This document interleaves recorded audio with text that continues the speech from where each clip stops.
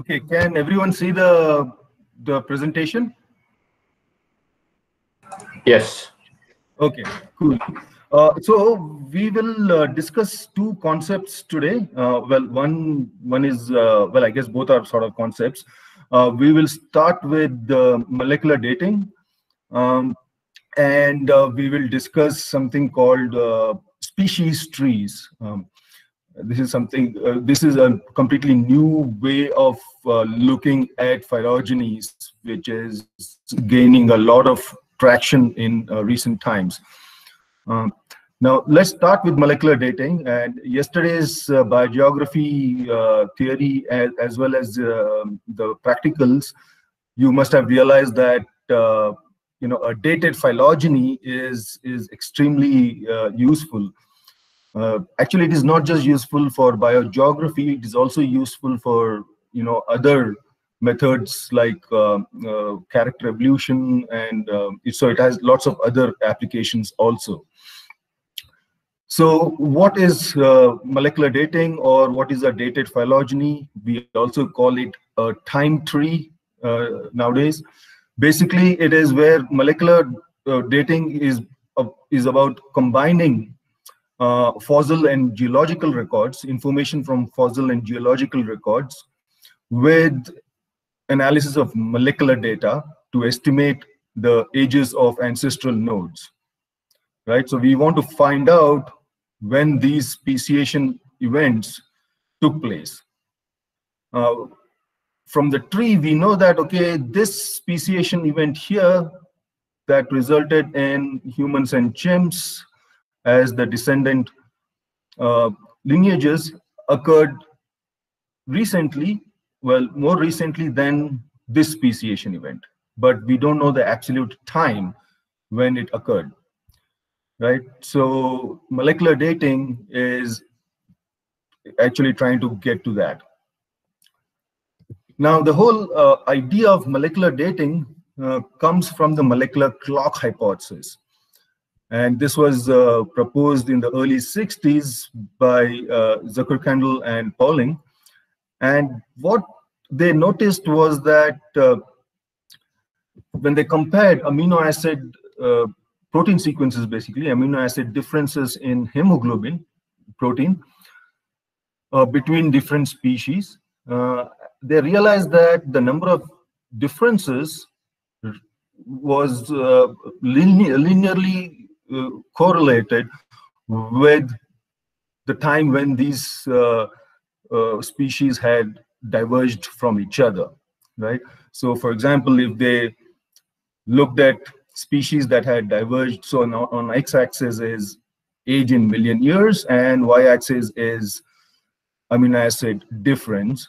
So if they compared two species that had diverged from each other, say 10 million years ago, and compared their amino acid, the difference in their the amino acid, the protein sequence, the number of amino acids between them, and then so on, and then you keep comparing species pairs that have diverged at different time periods, you realize that as more and more time elapses, the number of differences between species in the protein sequence increases.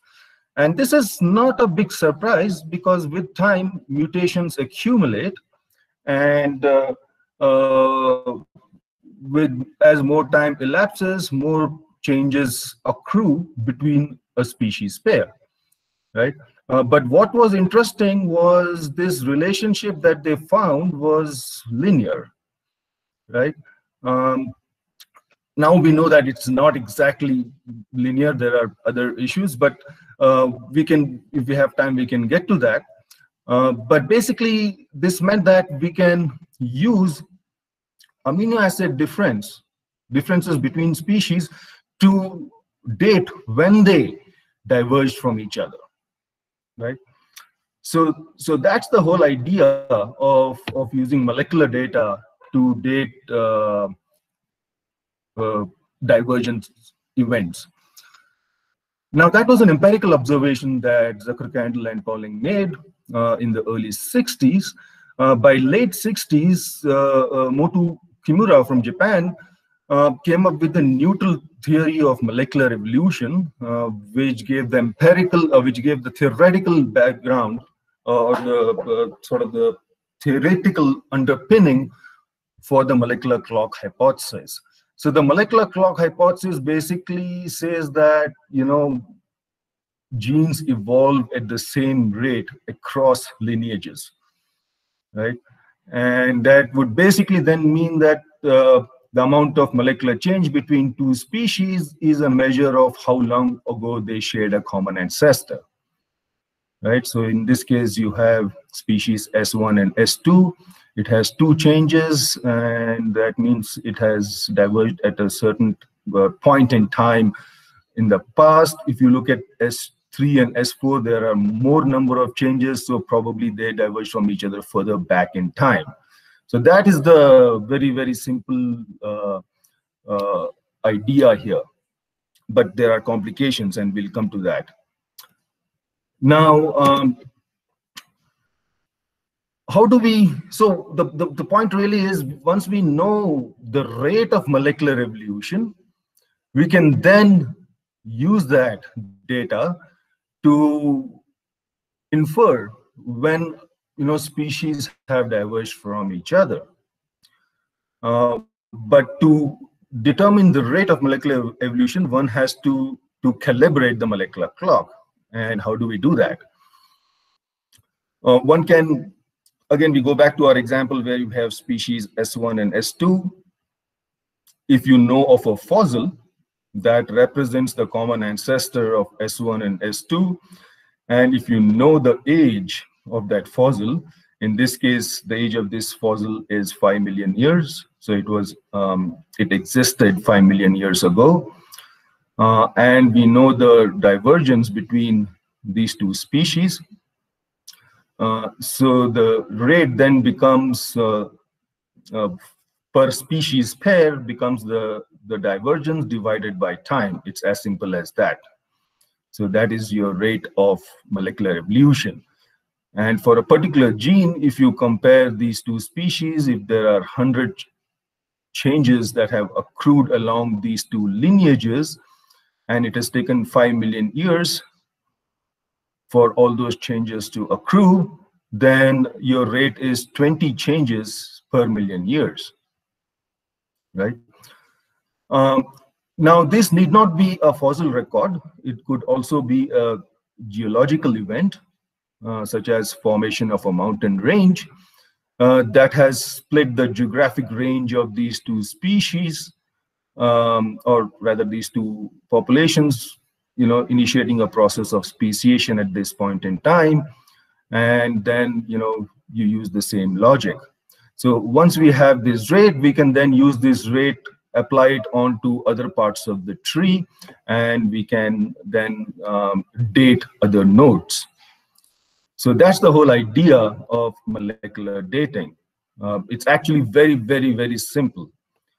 In fact, one can do this by hand, So here's an example of, when we use a geological event, such as formation of a mountain range, to calibrate the molecular clock. All right. So what do we do then? So once we know the rate of molecular evolution, as I said, then one can determine what are the ages of all these nodes here, which represents the divergence between lineages. For example, from our earlier exercise, we noticed we came up with the rate of 20 changes per million years. So let's assume that this is the rate of molecular evolution. And what you see here is pairwise sequence difference among various primate species, and between, say, chimpanzee and gorilla is 120. Well, 123 is between human and chimpanzee, right? And you we know the rate is 20 changes per species pair per million years. If you just now divide this sequence difference by 20, that will give you the date when these two species diverge from each other. Okay, so this is how we determine when species diverge from each other. So obviously you need the time information, and that time information comes from fossil data and also from geological records. If you know of any geological event that might have resulted in speciation. Okay, so that's how you would calibrate the molecular clock. One can so the modern the molecular dating methods. One can. Well, I guess someone's mic is on. Could you mute yourself? I just muted it. Okay, thanks. Okay, so one can, many of the modern sort of molecular dating tools, one can use multiple calibrations, and it is always advisable to use multiple calibrations. Maybe some of them are geological dates, some of them are fossil dates. So maybe you have a fossil for human-chimp divergence, and there is some geological date for the divergence between baboon and langur. So this would be collar beans and sarcopithecines. So one should ideally use multiple fossil calibrations, and the program will then come up with the rate that it can apply on the whole tree, right? And sometimes these dates might not be consistent with each other, and that's when the program says, I can't run this, and then you might have to drop some of these calibrations. Okay, so there are issues with the molecular dating. The main issue with molecular dating is the assumption of molecular clock. So I started the whole presentation saying that, there is this beautiful thing called molecular clock, which assumes that the rate of sequence evolution across lineages is the same, right? But we know that is not true. We also know, for example, we know that there's one tree building method that actually assumes molecular clock. We discussed this in the earlier workshop, and that's UPGMA, right? And in fact, UPGMA gives us a messed up tree very often because it assumes molecular clock. And UPGMA would actually give us a tree like this, right? Where all the species are lined up, they are at the same distance from the root. And each species has accrued the same number of changes since the common ancestor, right? Now, the amount of time that has elapsed since these species evolved from the common ancestor is the same, obviously. However, the rate at which any particular gene has accrued changes along different lineages is often very different. And the more realistic picture is that. In fact, all other tree building methods, when you look at the phylogram, it looks something like this, where each species is at slightly different distance from the root. Along certain lineages, there are more changes. Along certain other lineages, there are less number of changes. And therefore, the assumption of a strict clock is highly unrealistic. And in fact, if you build trees using strict clocks, as in UPGMA, you will get the wrong tree. So what do we do under a situation like this, right? When we know that strict clock is unrealistic. So people have been looking at various ways to get around this problem. Rates of molecular evolution vary across lineages. So at first they started using something called local clocks. So certain parts of the tree, there would be one clock rate, and certain other parts of the tree, there would be another rate. But now most of the programs are quite advanced, and they implement something called relaxed clock that allows for rates to vary across lineages. It basically takes into consideration rate variation across different lineages while estimating the ages of these nodes. Okay, so we will be using a relaxed clock when we do the molecular dating today.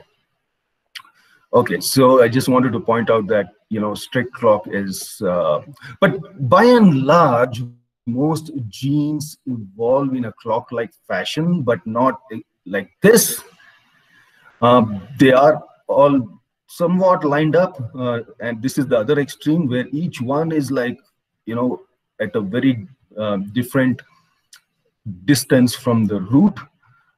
This is other extreme, but most genes, they sort of line up, so it's not exactly a strict clock, but it is close to a nice clock. So one can use those genes to date the molecular clock. Of course, one should not be using genes. Clearly, one should not be using genes that are evolving at different rates, very different rates along different lineages for doing your estimating the ages of all the different nodes. Okay, so I'll just quickly go over a very important issue or a very important point in molecular dating, and that is calibration, right? As I mentioned right in the beginning, you need the time information. You have the sequence divergence information. Praveen, Yeah. can I Yeah. interrupt you and ask a question? Yeah, sure. Go ahead. Yeah, can you go back to the previous slide? Yeah. How do you read the upper tree where you have used relaxed clock, where the species are not aligned exactly? Oh no. Okay. So this is not a dated phylogeny. This Okay, is just a phylogeny. This is just a phylogeny. Okay. okay, And this is the same phylogeny that has been constructed using UPGMA. So these are not time trees. okay, okay, So when you actually get the time tree, this tree will look more like that. okay, okay. Okay. Yeah, yeah. Thank you. All right. So as I mentioned that we have information about sequence divergence, pairwise sequence divergence, uh, and we get the time component for some of these nodes from fossil data or geological data. You then have to place that time information onto the tree so that the molecular clock can be calibrated, right? And that is how, I mean, that's a very important step, and I'll spend some time explaining to you that very crucial step, because that's going to really then tell you, what are the ages of all the other nodes. If you don't do this part properly, then your dates will be very messed up. Okay, so there are different kinds of calibrations. One is point calibration, which is what I showed you earlier. You have a fossil that is the ancestor of extant species. And you say that, okay, this particular node age is 5 million years or 7 million years or whatever. And now you tell the program, please calculate the ages based on this. Please calculate the ages for all the other nodes. But then point calibration well, I'll come to this in a moment. Now, fossil calibration has one issue, and that is the date is never really as tight as 7 million years or 5 million years. Usually, the paleontologist will give you a time window.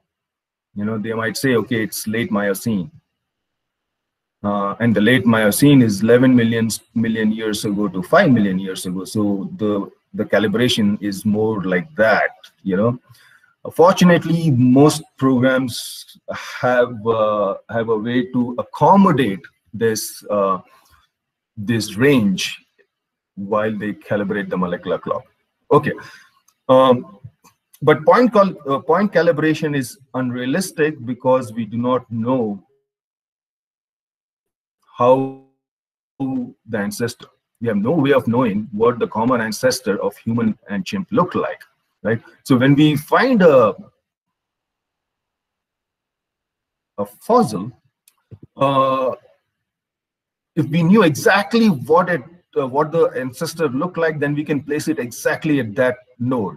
But we don't know that, right? Usually, the fossil looks, it either falls on the lineage leading to humans, or it falls on the lineage leading to chimps.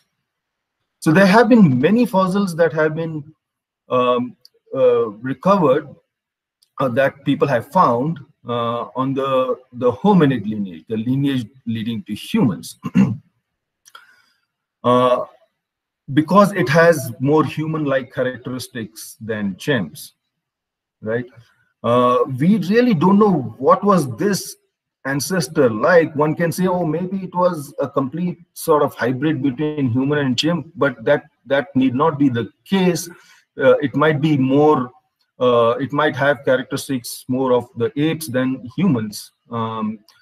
So it's very difficult to figure out an exact fossil for the node in most cases, right? Well, pretty much in every case. What you can do, though, is you can find fossils along a particular lineage.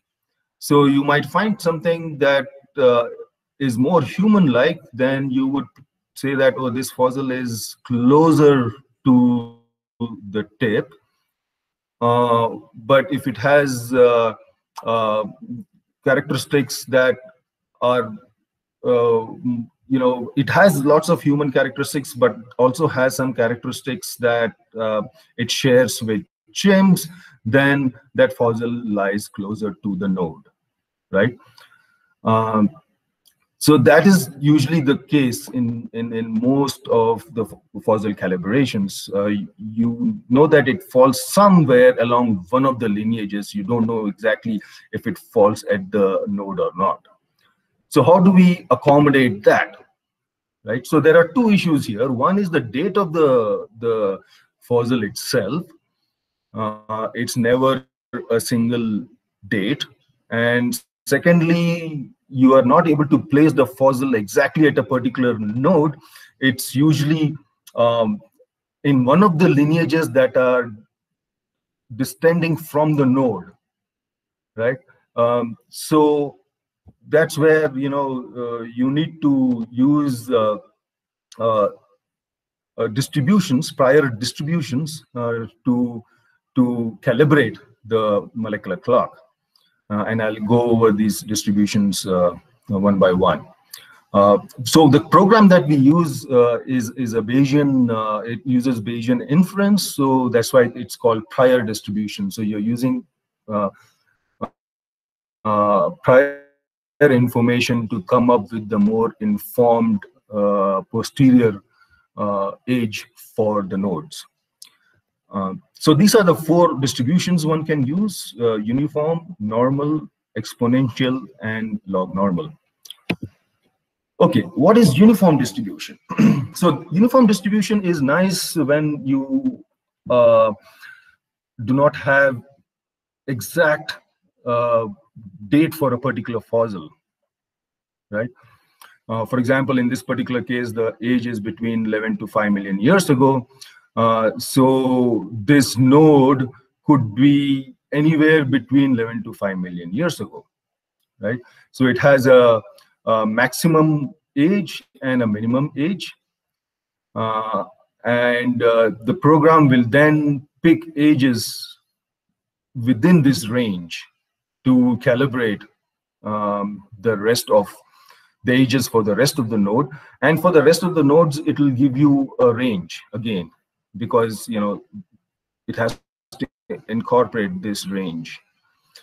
Um, Again, as I said, point calibration is not a good idea for fossil, because we don't know if it really falls there or in any of these uh, lineages.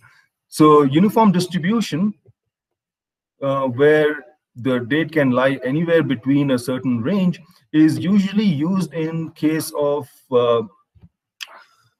certain paleogeographic, when you are using paleogeographic data or geological events to date your tree, right? Yesterday, Anirudh showed an example of the Hawaiian Islands, and the Hawaiian Islands are really young, right? So the oldest of the Hawaiian Islands, I believe, is around 5 million years. It arose 5 million years ago. And if you know that there's a certain species that has colonized Hawaii from the mainland, you know that this date, this divergence here, can't be older than 5 million years, right? Because before 5 million years, the island did not exist. So the the upper bound in that case would be 5 million years. The lower bound could be yesterday, right? The species might have arrived yesterday. So the lower bound, you'll have to do some thinking and figure out, where you want to put the lower bound, and maybe look at other lines of evidence to try and figure out what the lower bound to use. So the uniform distribution can be used in situations like this, to calibrate the molecular clock.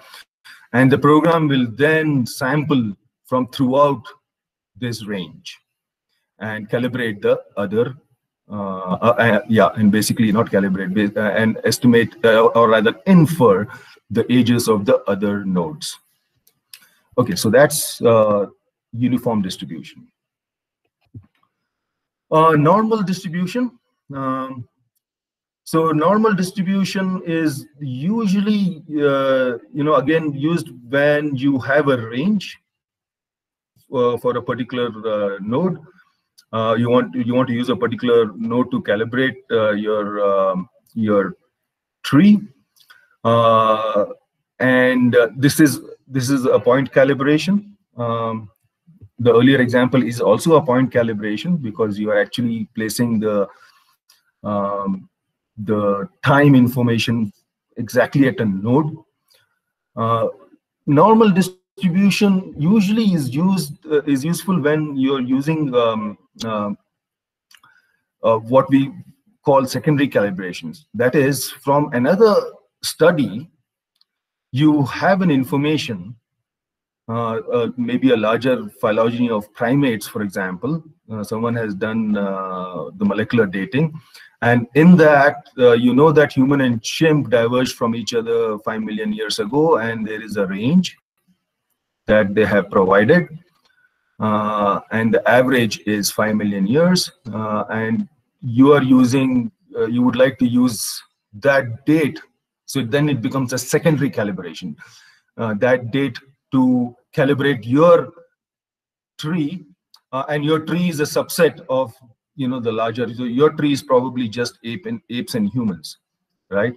And so you take the date from this other phylogeny, and you calibrate your tree using information from the other study. So this becomes a secondary calibration, and usually that's when you use a normal distribution. There's a range, and there's a mean, and this is also a point calibration. Okay, one can also use it for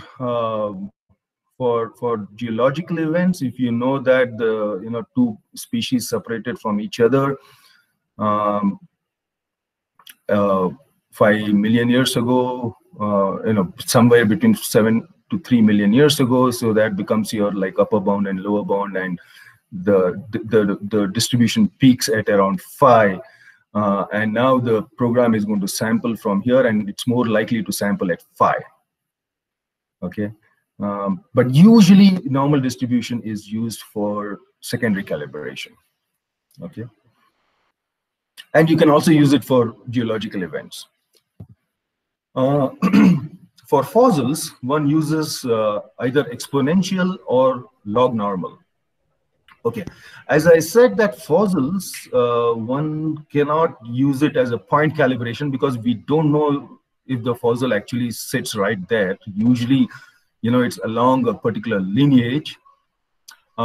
If the fossil, has characteristics of both the lineages, but a little bit more of this particular lineage, then it is probably very close to the node that you're trying to calibrate. So that is when you use exponential, and basically exponential distribution would say that the fossil, this node cannot be younger than the age of the fossil, right? Because the fossil is on the lineage subtending from the node, so the node can't be older than the age of the fossil. I'm sorry, younger than the age of the fossil. However, it can be older, and the exponential distribution then tells the program that, what, most likely it is close to 5.8, but it could be slightly older, but the older it gets, the less likely. Okay, so that is exponential. Okay, and then there is another distribution, prior distribution that one can use, and it's called log normal. This is again useful for fossil.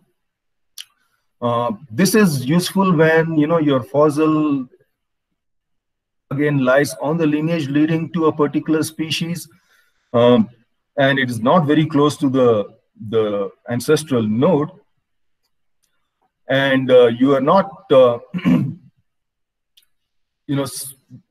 certain as to where along this lineage it lies, but you want to use that fossil to calibrate this particular node. So then you say that this node again cannot be younger than the age of the fossil. The ideal age is much older than the age of the fossil. It peaks at a certain time, and then beyond that peak, the possibility of the age of the node being older than that, it decreases, right? Now, how do we come up with all this? So you'll have to do a little bit of reading, and depending on the system that you're working on, first of all, figure out whether we want to place the fossil along a particular branch or not, and then figure out what kind of distribution you want to use, depending on the confidence that you have regarding the exact placement of that fossil along that lineage, right? Whether you want to use exponential or whether you want to use log normal. So, so you will have to do some reading. You'll have to maybe talk to paleontologists and figure out where it falls. Usually the papers tell you that, okay, this lineage is related, this fossil is related to this particular extant species. So okay, it falls along this lineage here, but where exactly does it fall? Is it over here or over here or over here? Depending on that, you then decide what is the mean and standard deviation you want to use for your log normal distribution. Okay, and when we do the exercise, this will become clearer. But you'll have to play around with the parameters and figure this out yourself. Okay, so those are the four prior distributions that we are going to use. The actual process of molecular dating, as I said, is really very, very simple. You can data phylogeny, you can do behind the envelope calculation. It's not a big deal. If you know that, okay, the one particular fossil probably is very close to a particular node, and the divergence between species subtending from that node is 5% or 10% or whatever, and this fossil is 10 million years old, and so then it's 1% sequence divergence per million years, and based on that you can just calibrate the rest of the nodes. So it's as simple as that. However, there is uncertainty with the age of the fossil, and there is the issue of of the clock not being strict molecular clock. So these two aspects have to be taken into consideration, and that's what many of the programs they account for these uncertainties when they estimate the ages of other nodes based on the information that you have given, right? So they correct for rate variation across lineages and uncertainty in the fossil age and placement. By placement, the placement part is also very important. If you place the fossil in some other node, then obviously you'll get a completely erroneous dating. But here, uncertainty in placement, I mean, where do you place it along the? That it is a fossil that can be used to calibrate this particular node, but where do I place it along that lineage? That's what this means. However, if you take this fossil and place it somewhere else at some other node, then obviously you will get a completely messed up age. Again, you need to know your system very well, the fossils, to then figure out whether you're doing it right or not. Okay, so I think that is all I wanted to talk about in case of molecular dating, because the rest is all pretty mathematical, and I think there's no need for us to know more than this. I just wanted to give you the theoretical underpinning. We'll discuss a few other things when we do the practicals. But before I move on to species trees, if there are any questions, let me know.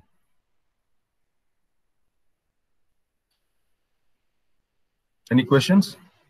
Hey, Praveen, I had a question. Right. So when you, I think one of the earlier points you mentioned that if you're placing these calibration points at different spots, often they can be a conflict, and you might be, the program might say that there's some conflicting results. Could you tell us when that might happen, and is it something that happens commonly? Yes, it does. So what happens is, if you look at, say, this phylogeny, right? Clearly, this divergence is younger than that, right? Now, if you have a fossil, and if you've not placed it properly, and you tell the program this node is younger, and then you have another fossil for this node, and that is older than that, then the program is just going to I don't even know if it gives you an error. It probably does not even run. No, so what really happens if you have two different calibrations that do not match, then Beast would still run, it would still finish, but the ESS values for those priors won't converge. So one of them will work. One of them will get over 200, which means that the phylogeny has been calibrated using that one fossil, and the other one would be way less than 200. So that's how Beast kind of informs you that the two fossils don't correspond to each other. Okay. Yeah, and often one trick is to sort of, if you have multiple fossil calibrations, you sequentially sort of drop one fossil calibration and run the analysis again and see if your ESS values get better, right? And that's one way of finding out which fossil calibration is not consistent with the remaining fossils, right? Okay. So another possibility here could be that your fossils are right, but let's say you've picked the wrong genes, right? And these genes are giving you completely different mutation rates.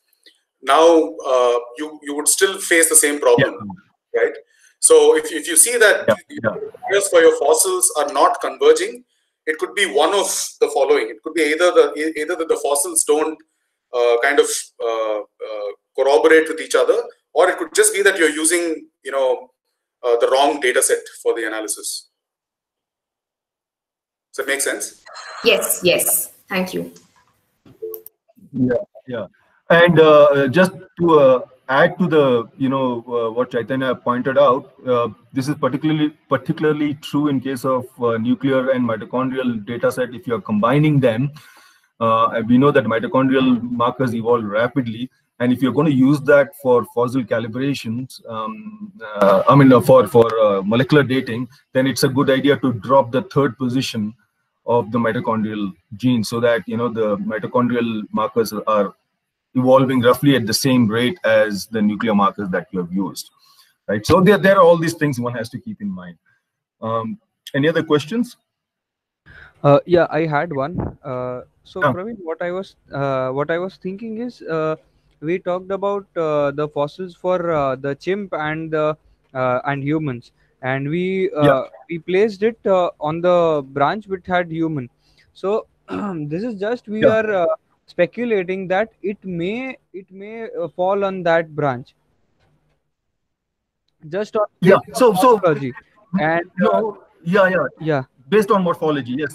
We know that. So the paleontologists, in this case, the paleontologists have very clearly said that this is an hominid, right? So it is something that is on the human lineage. So that information you should have. Sorry, I interrupted you. So you were, what else you wanted to say? Yeah. So we know that genes might be evolving at a certain rate, but it is not. We are not sure about how the morphology is going to change. The morphology, the expression of that particular gene into morphology may be different.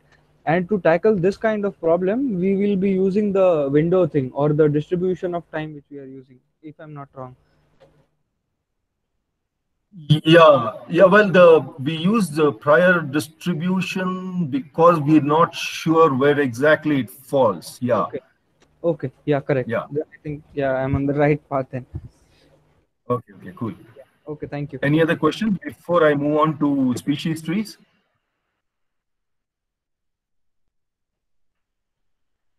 Okay, we can come back to questions a little later. Let me move on to species trees because it's already, I realize it is 7:46. Okay. All right. Now, we all have done a lot of tree building, or at least most of us. And what we normally do is we have multiple genes, we concatenate them, right?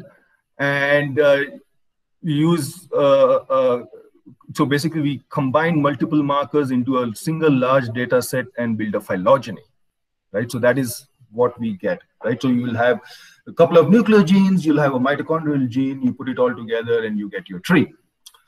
However,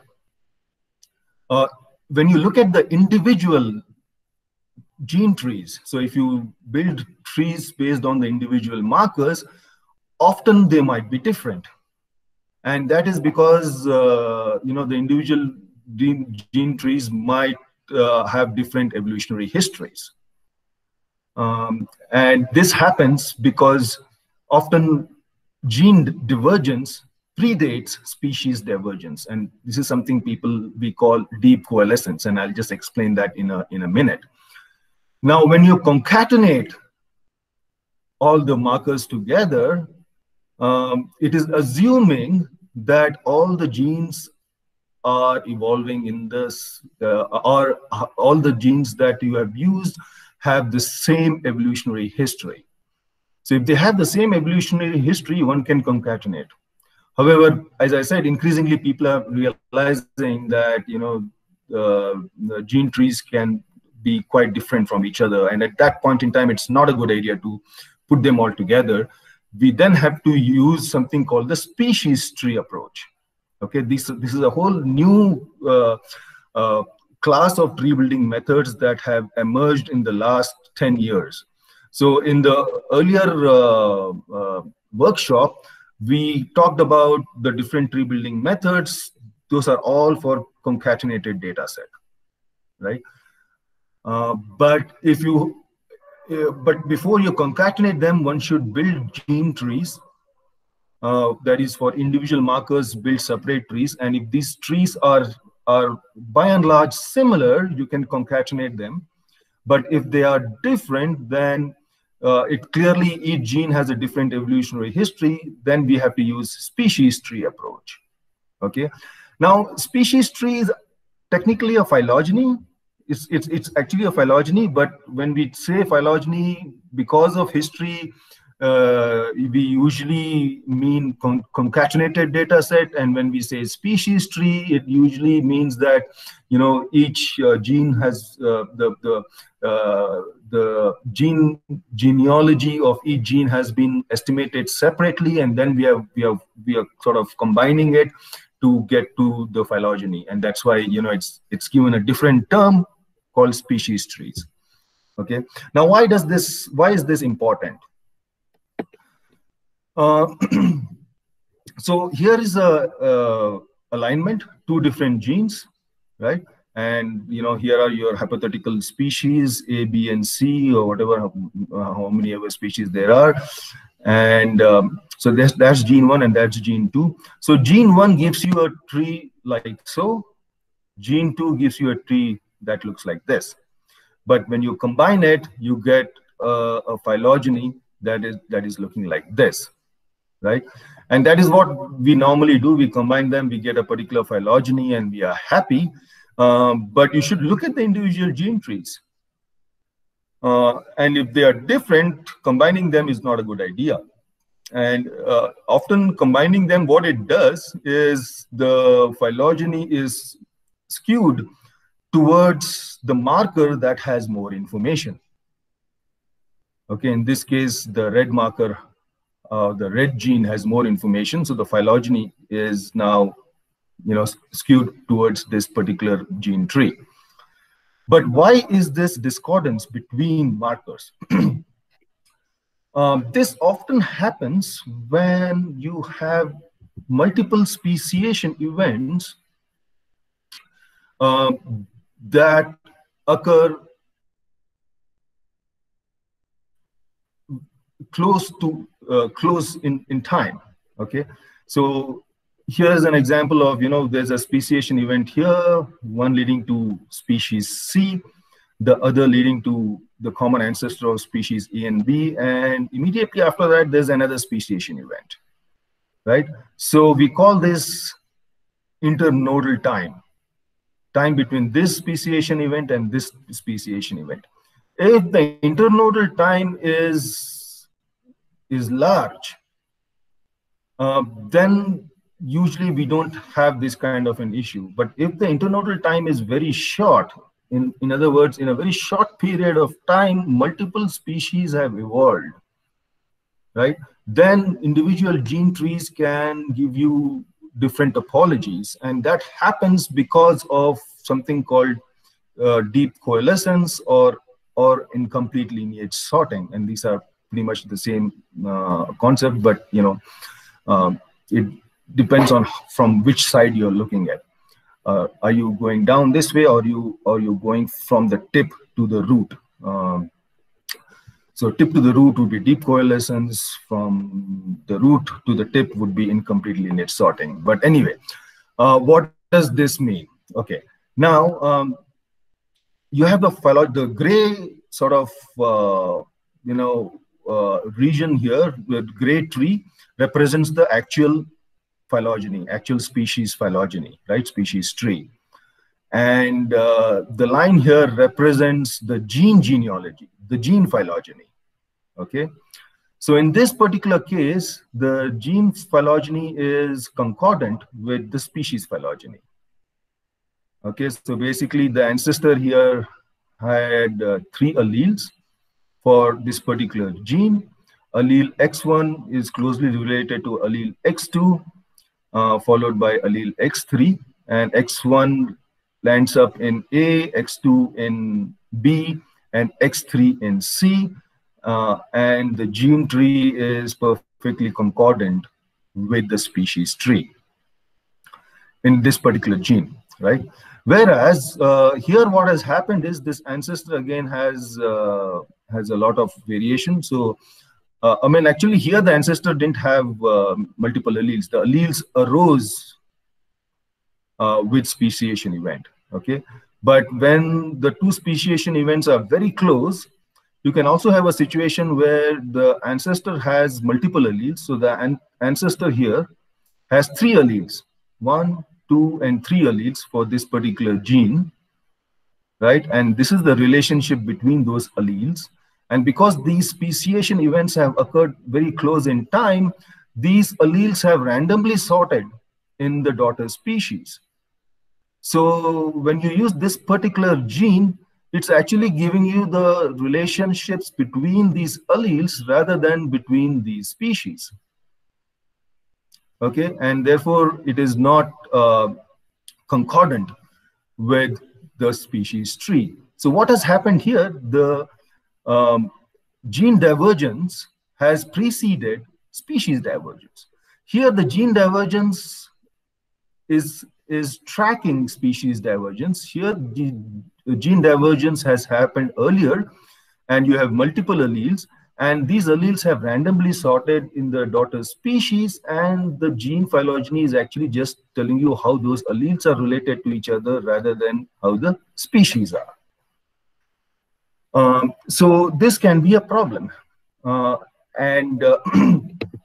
So you can have a situation where you're using 3 different genes, and in all of them you're getting different phylogenies.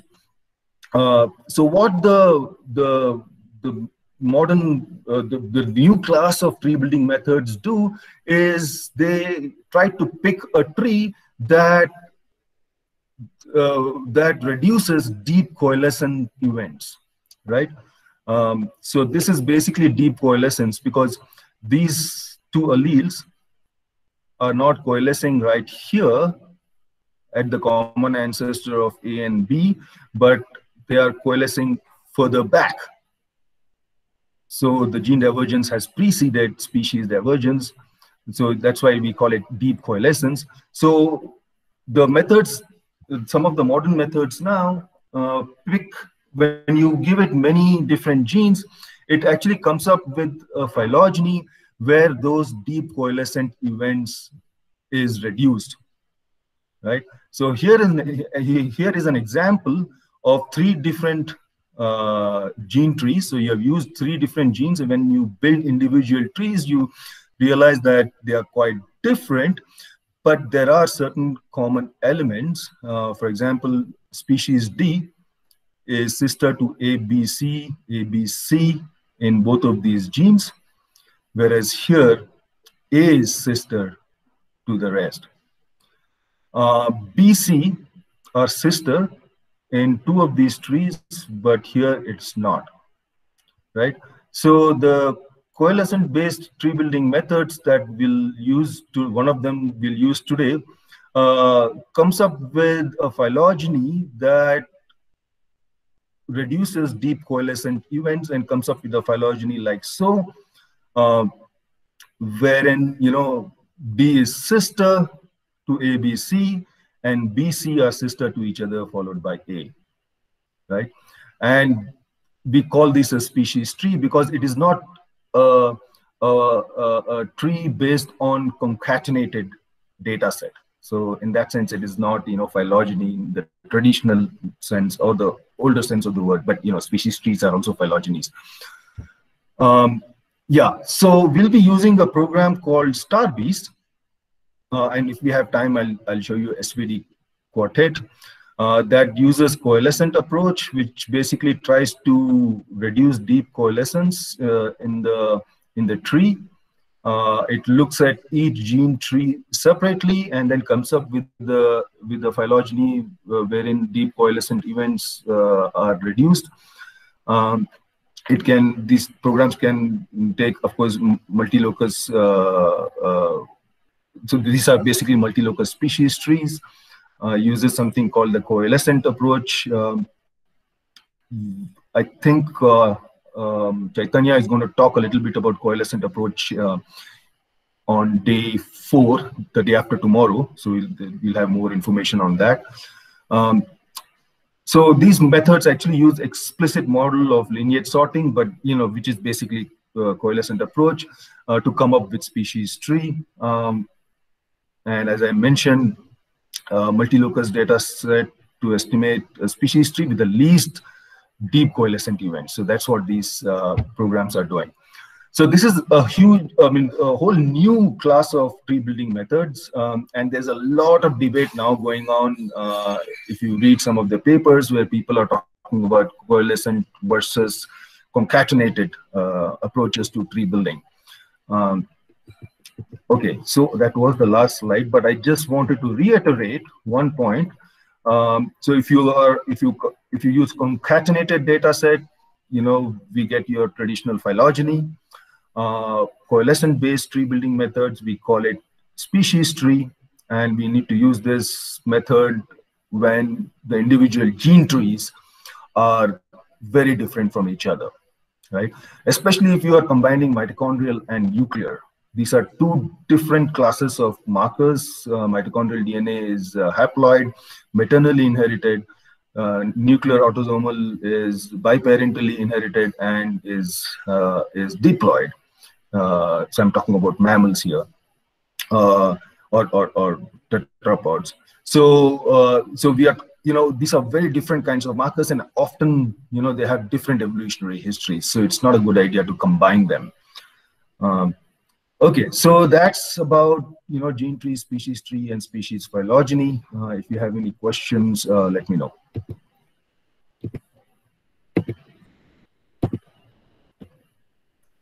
Any questions?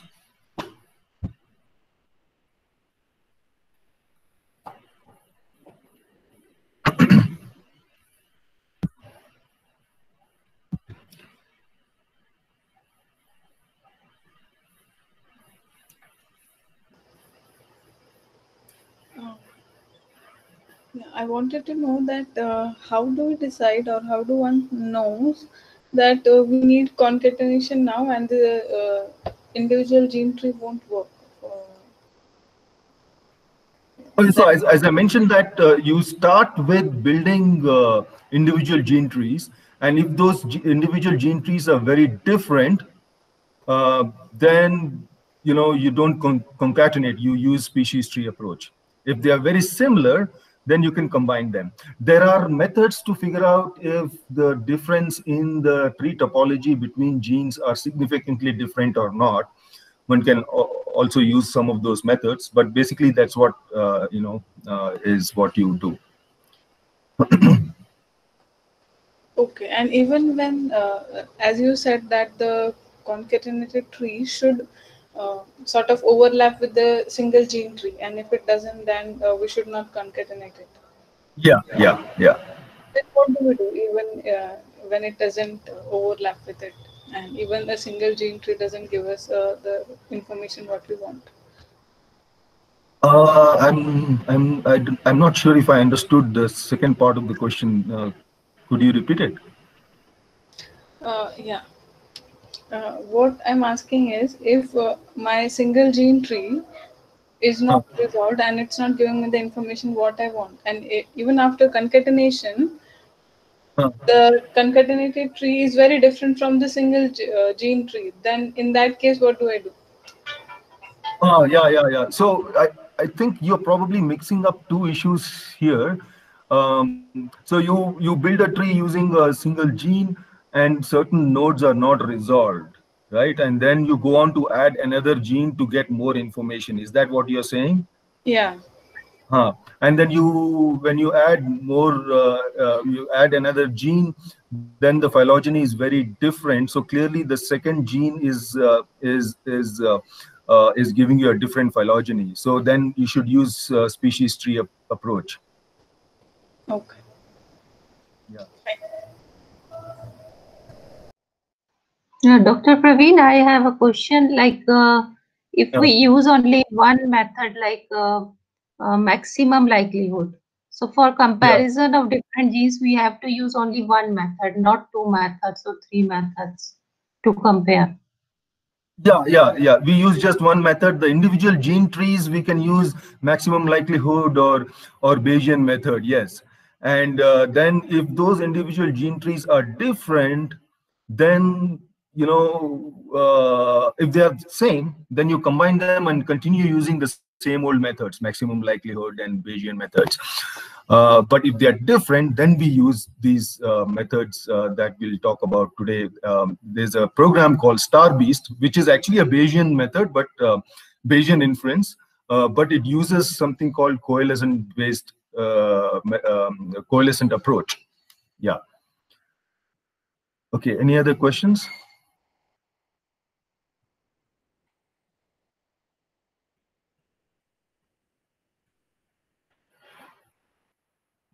Okay, if there are no questions, Roy, do you want to get started? Sure. Okay, and then we'll see if we have time. I can quickly show them this one. What is that? SPD quartet. SPD quartet. Yeah. You want to do that right now? Let's This takes see. a couple of minutes. Okay. So let's see. Okay, I'll say stop presenting, and let me open.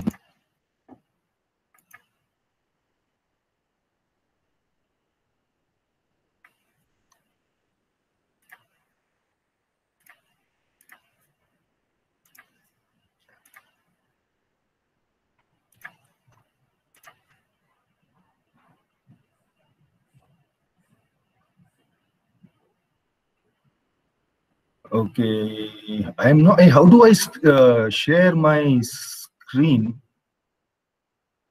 As in your entire screen? Yeah. Oh, I just say entire screen, huh? Because I just see, what. Let's wait. Where is it gone? Yes. So you'll have an option called when you click on present now, you'll get an option called your entire screen. Yeah, but that would just look at this whole thing, right? Okay, let me just say share and see what it does. But that would just show the screen right now. But if I make it now, do you see my computer screen? Yeah. Oh, you guys see the computer screen. Okay. So what I'm going to do is show you a program called PAUP, P-A-U-P. This is one of the oldest programs in the market since early 90s. It does likelihood and parsimony. It's a cool program, but Roy does not like it. But anyway, people see this window now? The PAUP Visible, window? Yeah, it's visible. Yeah, Okay. yeah. Okay, so this program takes the file format it accepts is something called Nexus, and in Mega, once you have your alignment, you can export the alignment in Nexus format. There is an option. Okay, so I'm not going to get into that. So I'm just going to assume that you get your Nexus file format. So I'm just going to open one data set. So you just go to File, Open, and I've been playing with a data set that my student had generated. This is on blind snakes, different blind snakes, and this is the alignment. This is what it looks like, and this is the Nexus file format that I was talking about. It says there are 19 taxa, number of characters is 2157, DNA type is nucleotide, and all these other gaps is dash, and missing data is question mark and all that. This data set actually consists of 4 genes. Okay, and I've not actually partitioned it by gene, but anyway, there are 4 genes. And one of the so POP does the regular stuff. I can before I get started, I'll have to go down file and execute this this particular file. So POP actually goes through the input file and make sure it's okay. Everything is fine. There are no issues with the file. So it says this input file processing is complete. Everything is fine. So you can go ahead with analysis. So under analysis, you have parsimony, likelihood, distance-based tree building methods like UPGMA, neighbor joining, and all that. And you can also get them directly down this pull-down menu. But I'm going to just concentrate on one of the coalescent-based tree building method, SVD quartet. And it's really quite simple. You just pull down that, go to analysis, go all the way to SVD quartet. Because my data set is not very large, so I can say evaluate all possible quartets. So what it does is it picks 4 taxa at a time and builds a tree, and then does that for all possible 4 taxa data sets, and then puts it all together. And I want a multi-species coalescent approach to build my tree, and I hit OK, and then it spits out a tree. So it's as simple as that. Now, if you recall from the earlier, the last workshop, outgroup is very, very important, and this tree has not been rooted properly. So if the tree is not rooted properly, you will get a completely messed up phylogeny. The outgroup here is Indoctyphlops albiceps. So what I have to do is go to trees and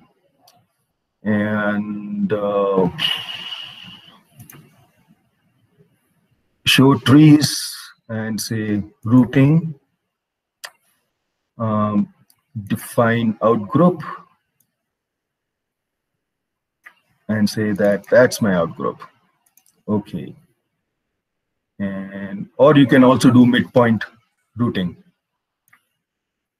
And I say show, and now the tree is okay. Albiceps is sister to everything else. So yeah, so this is just I wanted to quickly show you POP. It's it's one of the few programs that uses coalescent-based tree building method to get species trees. So this method is called SVD quartet. There is another method called Astral. There is Star Beast that Roy will talk about. Then there is BPP, which Chaitanya will talk about day after tomorrow. And there is MPEST. So these are the 5 species tree approaches that there might be more, but these are the 5 very popular ones. Yeah, I guess that's about it for me.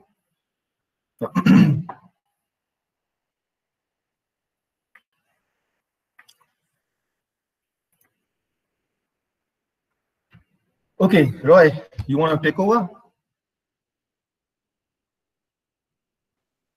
Yeah, I'll just do that. Okay. You're going to start with the Beast or Star Beast? I'll start with Beast. Okay. Okay. Hey, Chaitanya, you are around. I'm just going to go grab some tea. Sure. Go for it, Praveen. Okay, so before I start off with the divergence stating, this is something that I wanted to show you. So so when you generally read a paper which describes a fossil, this is how. Can you all see my screen? Yeah, yeah. Okay, Yes. okay, okay. So this is how the fossil would be described.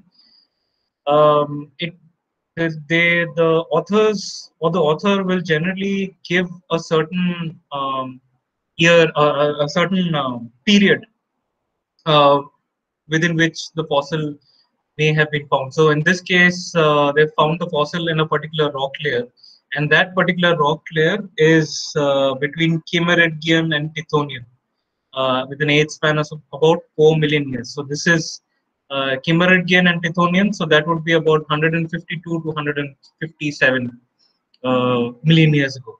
So so this is how you kind of get the range of where that fossil should belong to. Of course, there's other issues, how well the fossil is described, uh, whether it shares enough homomorphies with a clade that you are currently working on. So there are these other issues that you'll have to take an informed decision.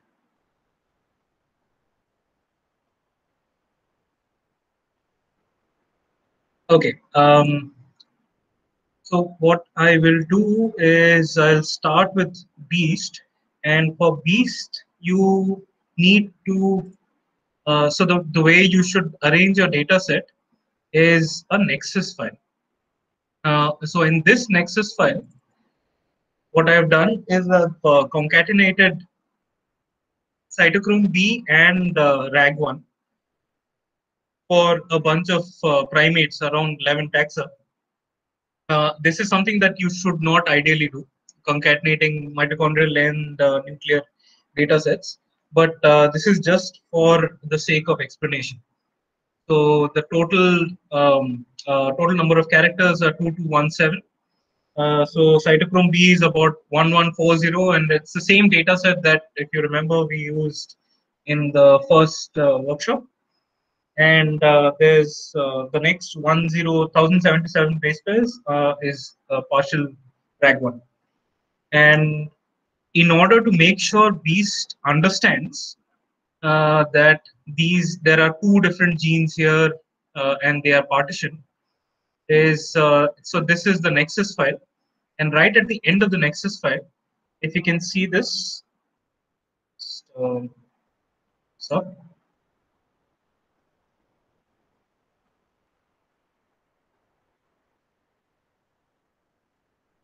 I hope everyone can see this. This is something that we've also shared. Yeah, so we've also shared with you in the Google Drive. So this is just saying that there are two character sets. One is called cytochrome B, the other one is called RAG1, and it also gives the range of the sites for both these data sets. Okay? So this is one way of inputting data into Beast. Another way that you can potentially uh, load data into Beast is just have your FASTA files. So you remember you can just get FASTA files from Mega. So if you have multiple FASTA files for each gene or for whatever region that you're working on, you can just have separate FASTA files for those, and you can just select multiple of those, and it'll come as one single data set which includes all these genes. But there usually are problems with choosing multiple FASTA files, which is why, and I faced an issue, so which is why I've just made an access file with these two genes. Okay, so I will just load this data in Beast. So I am going to be working on this. So there are multiple versions of Beast. So I will be working on the Beast version 2.4.8.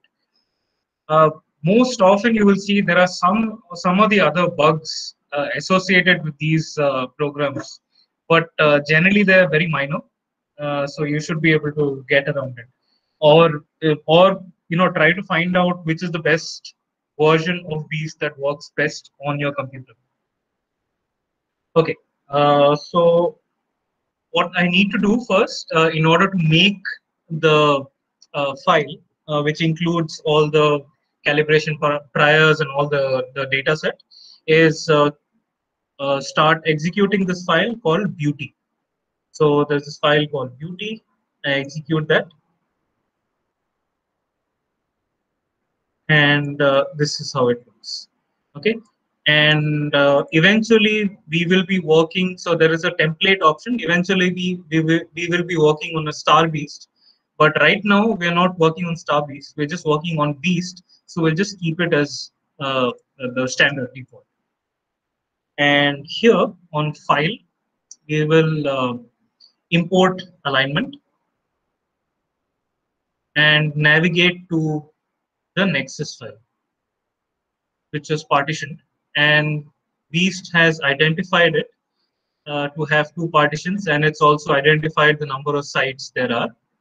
Now, what it has done, what Beast has done, is that it assumes. Is there a question? I just heard. Roy, can you try and increase the font size or something? Is it possible? Is it better? Much better. Much better. Okay.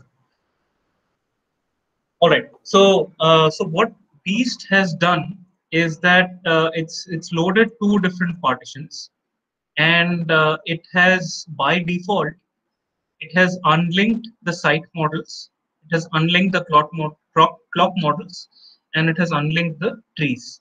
Okay. So when I say it has unlinked the site models, it basically means that the substitution models for both these genes are different.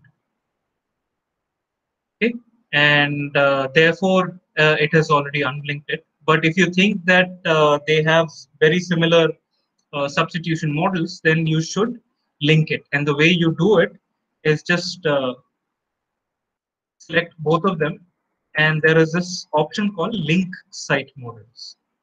That's all. So there is also a clock model, which so if it has unlinked your clock model, it suggests that both these genes have very different evolutionary rates, or rather, the clock rates for both these genes are very different. Okay. Now, if you have two mitochondrial genes, it is very likely that they'll have very similar clock models, because mitochondrial genes are linked because they come from the mitochondrial genome. So generally, what affects one gene also affects the other one. But in this case, we have one mitochondrial gene, which is cytochrome B, and the other one is a nuclear gene, which is RAG1. Okay, so we will leave the site model unlinked. We will leave the clock model unlinked, but we will link the trees because we want one tree, which is a combination of both cytochrome B and RAG1. We just want one tree wherein we want to perform the divergence stating analysis. Okay, so how do we link it? We just select both these partitions. So all I've done is just I've selected one of these and I pressed Ctrl+A. So it selects all the partitions, and I just want to link these. So I click on link trees. Okay. Now, by default, it will just take the name of the first partition and name that tree as such. Okay, so you can change it here if you want. You can name it to whatever. So let's say you want to name it on tree. So you just have to change one of them, and the okay. You just have to change one of them, and the other one is automatically going to change because these two partitions are linked. Okay. So next we will go to site model. We will skip tip dates because that's not required in this particular analysis. So we'll go to site model, and this is where you put your nucleotide substitution model. Okay? So in this case, let's suppose, so ideally you should be, you should have run your data set on partition finder using the BEAST options, or you can use another program such as model test to find out what is the best model of sequence evolution. So let's suppose, let's just assume that for my gene called cytochrome B, the best model of sequence evolution is HKY, and it's just HKY, no gamma category, no invariant sites. And RAG1, it is GTR. Okay. Now, if you have GTR plus gamma, or if you have HKY plus gamma, then you should put any number above 1 here, between 4 and 6. Okay, so if you just go through the lectures on models of sequence evolution, you would remember that we talked about different alpha and beta categories. So there are multiple categories that can potentially explain your data set. So in this case, generally, what is explained in the Mr. Bayes manual and as well as the book is that if you put a category of 4 and you put it as estimate, so let's say I put a category of 4 and I make sure the estimate option is on, it generally does a good job at finding out the gamma shape parameter.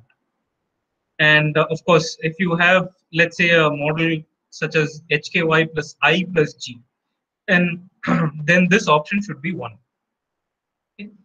All right, so in this case, I'm just going to leave it as 0 and go ahead and into the clock model. Okay, and I want, yeah. Roy, can you go back to the site model thing? Yeah. Yeah, so there's a very important parameter here called substitution rate, which should always be estimated. Mainly because we are not linking the two site models. Roy, can you go back to the previous, the partitions tab? Yeah. So here, if you look, we have two distinct partitions, right? One partition is a mitochondrial gene, and the second partition is RAG1. Now, let's say we subject this data set through partition finder or JModel test or one of those programs, and these programs suggest that for both partitions, we have to use, let's say, HKY as the model of sequence evolution. Now, what really happens is, because it's HKY on both partitions, we can actually link the two sites, or we can actually link the two partitions for the site models, because we are using the same site models, and we're probably using the same other parameters. However, what will happen is, when you link the two partitions for the site model, it's going to give you a single substitution rate for both partitions, right? But now what we're doing is, we are keeping the site model unlinked between cytochrome and RAG1. Basically, we are telling BEAST that calculate substitution rates separately for cytochrome B and separately for RAG1, right? Despite using the same model of sequence evolution. So for example, if cytochrome B is evolving at 1.5 changes per site per million years, and RAG1 is evolving at 1 change per site per million years, right? If you leave the models unlinked, if you leave the site models unlinked, it will give you two substitution rates. It will basically calculate this and tell you that cytochrome B is evolving at 1.5 and RAG1 is evolving at 1, right? However, if you link these two, it will give you a single substitution rate, which will be an average of these two substitution rates. It will just tell you one substitution rate, and that's 1.25 changes per site per million year, right? So that's something you need to keep in mind before you link site models. So it's not as simple as, oh, just because we're using the same model of sequence evolution, let's go and link the site models, right? So you still can do that, but just the problem is you won't get separate substitution rates for each partition. So I just wanted to add that. Hey, while you're at it, Maple, can you just talk about the automatic set clock rate option also? I'll just get into the clock model and then. Yeah, so there is this you know, this parameter called automatic set clock rate in Beast, and I don't know why it is always selected. So by default, this is selected, right? So what this does is let's say you have two partitions like what we have, cytochrome B and RAG1, and let's say cytochrome B, you already have a clock rate, right? We assume that clock rate to be 1.5 changes per site per million years. So here in the clock rate parameter, let's say we input that clock rate as 1.5. Okay. Now, if you set automatic, if you click on this, I mean, if you select this automatic set clock rate parameter, it's going to use that same clock rate for all your other partitions, right? And that is something that we don't want and we don't like. So this parameter is useful when you have, let's say, all mitochondrial DNA. Let's say you have 4 partitions and they're all mitochondrial DNA, and you're fairly confident that all of them are evolving at the same rate, then you can just use this parameter. But if you're using a using a data set where you have diverse evolutionary histories, then it's absolutely important to deselect automatic set clock rate, right? Yeah. Yeah. So just continuing where Chaitanya stopped. So right now we have in the clock model we have these two partitions. Right? We have cytochrome B and we have RAG1, and the automatic set clock rate is by default on. Right. So if I put this off, then I will have to set separate clock models for each of these. Okay, so for the clock model, I will set a relaxed clock log normal, which allows for independent evolutionary rates along each of the branches, each of the lineages. Okay, I also forgot to add one thing. With that automatic set clock rate or whatever, the other thing it does is not only assumes that the clock rate of the first partition is the clock rate for all partitions, which is absurd. It also assumes that all lineages are evolving at the same clock rate, right? So that's another assumption that it makes. Yeah, go on. Okay, so we've done this. So we've basically set it to relaxed clock log normal, which means that we've allowed for independent evolutionary rates across each of the lineages. And then we get into the priors, the tree priors. So the tree prior by default is the Yule model. We'll keep it as the Yule model. So we've provided a book for you guys. All these options that I mean, there are a lot of options in Beast. So all these options have been explained really well in the book. So please go through it. But the Yule model here, which is there by default, is it generally assumes that the speciation rate is constant across the whole tree, from the root to the tip, right? Which is which I mean, given that we are dealing with mitochondrial and a nuclear gene, it is unlikely, right? But because we've set a relaxed log normal clock, it kind of makes up for it. Okay. Alternately, you can have another option called linear, a constant with linear root. Okay, so that is there only in the species tree option. Yeah, that's a coalescent. Okay, so that's a coalescent. Okay. All right. So here is where you set your calibrations. Okay. So Roy, there is an option. Add one thing here. So if you remember what Roy did in the first the partitions tab, he left the site model and the clock model unlinked, right? So if you notice the priors here, it gives you so for the cytochrome B partition, we chose HKY. So there is a certain prior for that. And for RAG1, it calculates, as you know, I think we use GTR, right? So GTR has, it calculates 5 different substitution parameters for GTR. Okay, so that is why it has all these priors, because we chose to unlink the sites. And similarly, we unlinked the clocks. So you would see these two priors called UCLD mean, which is for cytochrome B, and UCLD mean for RAG1. So this UCLD mean is nothing but the clock rate. So the program is now telling us that, look, I'm now going to calculate 2 different clock rates for these 2 partitions, right? Now, because we linked the tree, you remember we linked the tree for the 2 partitions and we called it con tree, right? It is only calculating a single birth rate. Roy, go back to the priors.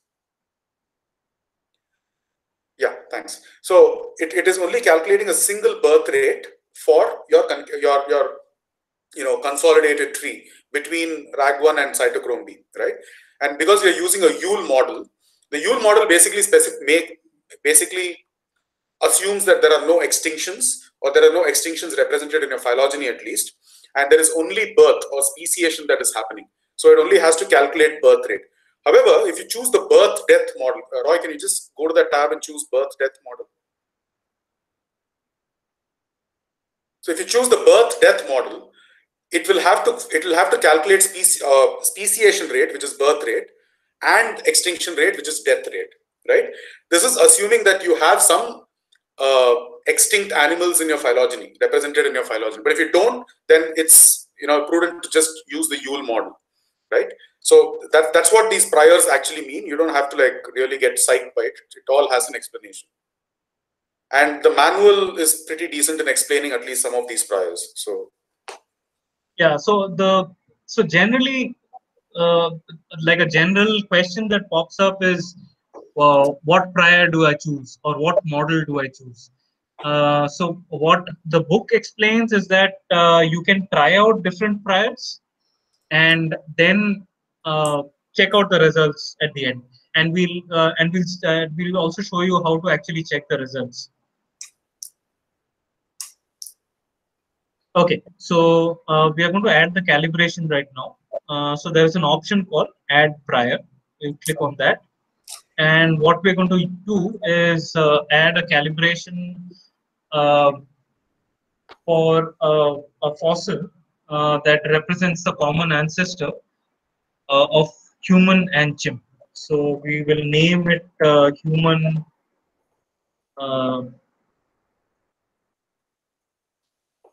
chimp.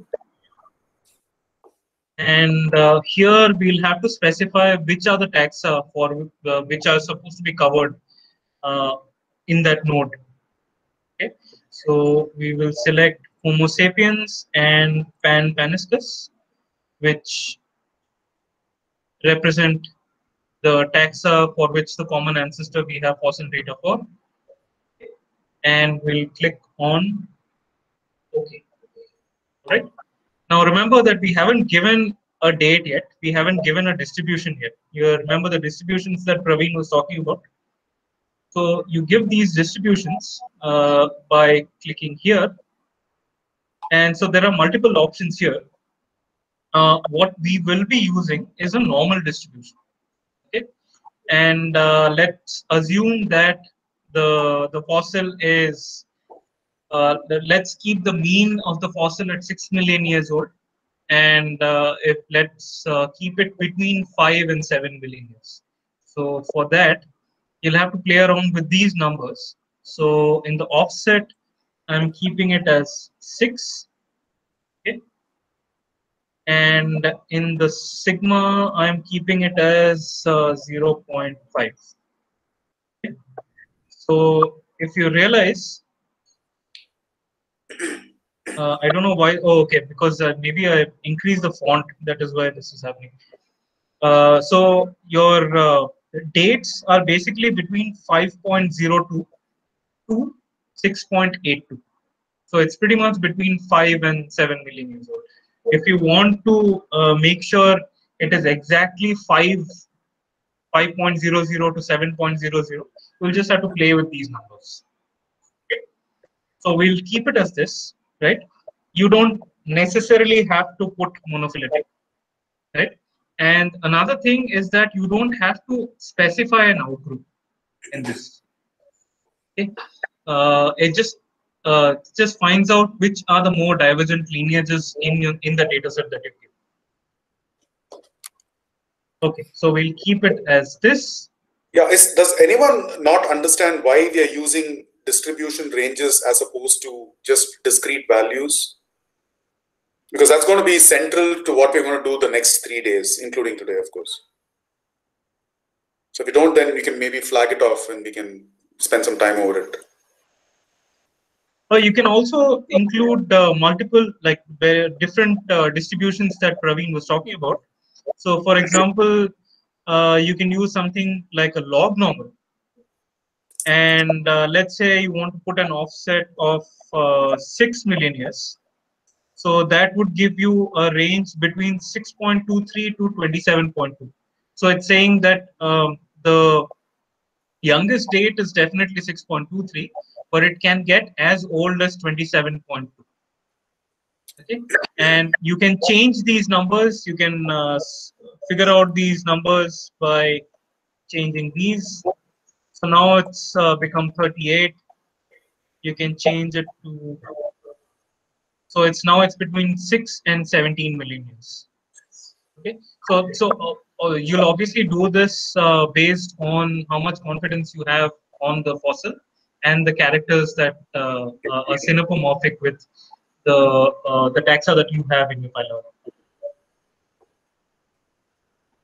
Okay, I hope these distributions are clear. So there is also the uniform distribution. Yeah. I think people are a little confused about why we're using distributions. So should I go and explain it? Yeah, go ahead. Okay, so see here, I'm going to assume that we are using a fossil to calibrate this tree, the one that Roy is just kind of putting together. Now, if when you go and read a paper that describes a fossil, like the one that Roy showed you, they'll say something like, if you take this fossil as an example, they'll say something like, okay, here is a fossil which most likely is 6 million years old. Okay, however, we are not 100% sure it's 6 million. We have a range. It's anywhere from 5 to 7. It's anywhere from 5 to 7 million years ago, but it is most likely 6 million, right? So how do you account for that range, right?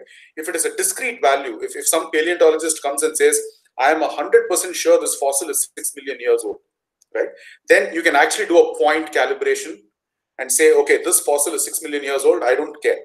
But when paleontologists and these papers come up with a range, how do you incorporate that range, right? You have to actually say, okay, this fossil is somewhere between 5 and 7 million years old, right? Now, but is it equally likely that this fossil is 5 million years old, 6 million years old, and 7 million years old? No, it's not. It's most likely 6 million years old, right? So how do you incorporate that information? So that is why we use this probability distribution by saying that, okay, there is maybe like a 10% probability that it's 5 million years old. There is an 80% probability that it's 6 million years old. And there is another 10% probability that it's 7 million years old. So that is this graph that you see here, right? This is a probability distribution graph, which basically says that the most likely value, the most likely value for this fossil placement is 6 million years old. Are you done with your explanation? I'm going on. Sorry, Praveen, did you have something to say?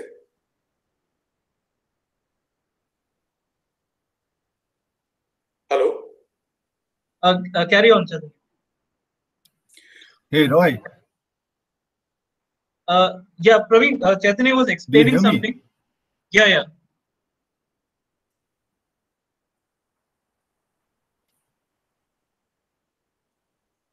Chaitanya, carry on. Okay, so basically we're trying to incorporate the information that this fossil is most likely 6 million years old. I'm basically oversimplifying this whole thing, but just so that you understand why we're using probability distributions to be able to fix the fossils, right? Everyone with me? Yeah, clear. Okay. All right. So I will. Okay, let me just add one more. However, if you feel, if the paleontologist feels that this fossil could be from anywhere between 5 to 7 million years, right? And that's the range, and I don't have a specific. I can't fix this fossil at any specific date, right? It's anywhere from 5 to 7. So then, what would you do? you would use something like a uniform prior, right? Where 5 million years is as likely as 6, which is as likely as 7, right? So now can you just show, if you can just change that prior to a uniform prior, we'll show the distribution. So if you change this to a uniform prior, you see it's a straight line. This is not just a box. There is a straight line which says there's a probability of 1 of this fossil being from 5 million years to 7 million years, anywhere in that range, right? So that's the idea here.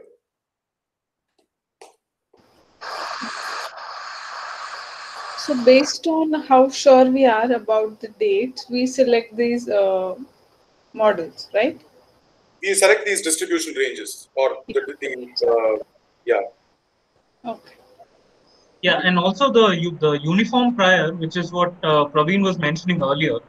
It's generally a good idea to use these uniform priors for, for example, volcanic islands. He was giving the example of the Hawaii Islands, or you could take, let's say, the Mauritius Island. So the Mauritius Islands, for example, have they originated only 4 million years ago. So they've been basically there from 4 million years onwards till the present date. Now, if you have a taxa that is endemic to that particular region, to Mauritius Island, it could not have reached Mauritius Island before 4 million years, right? So therefore, you can actually put a distribution here which starts from 4 million years onwards. If you have included something that is endemic to Mauritius, so this is where these distributions come handy.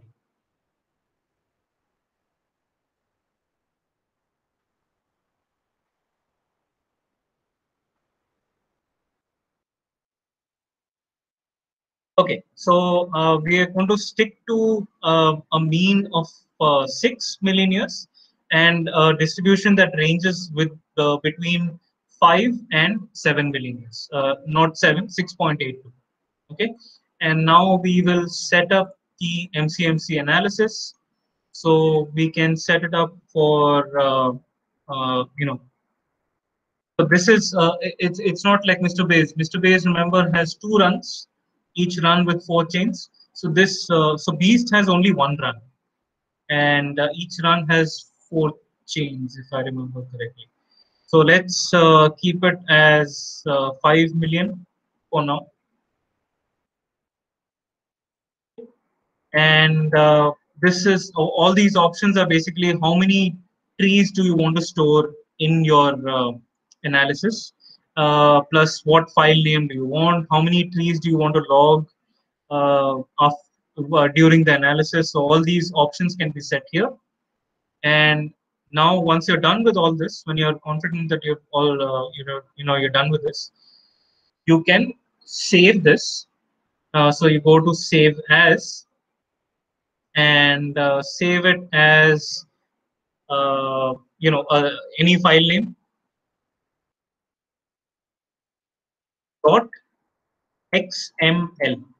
Okay, so this is the file format that will UT can read, Beast can read.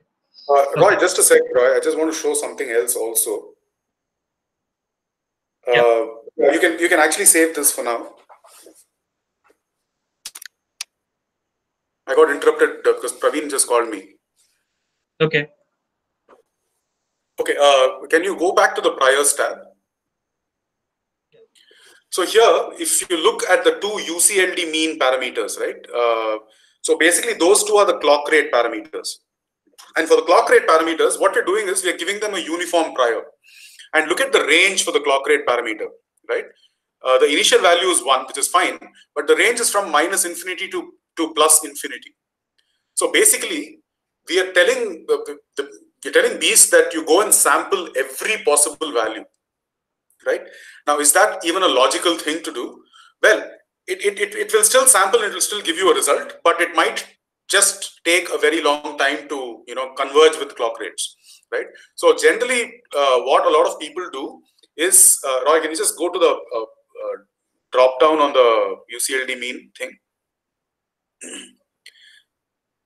Yeah, choose 1 by X for both cytochrome and ragma. So what we're telling Beast now is that, look, for clock rates, just we are using an uninformative prior, basically, right? So we are instructing Beast to let clock rate follow the human chimp fossil prior, right?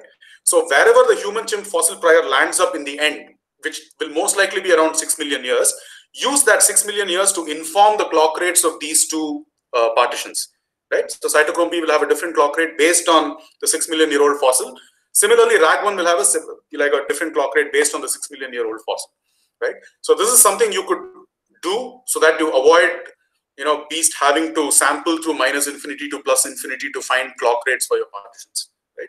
There's another thing that you could keep in mind only when you're using fossil calibrations or geological calibrations. Yeah, Roy, you can go ahead.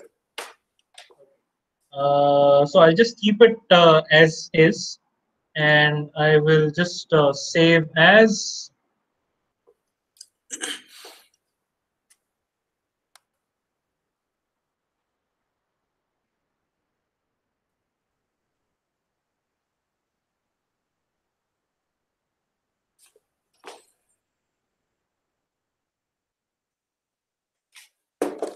Remember to save it as XML.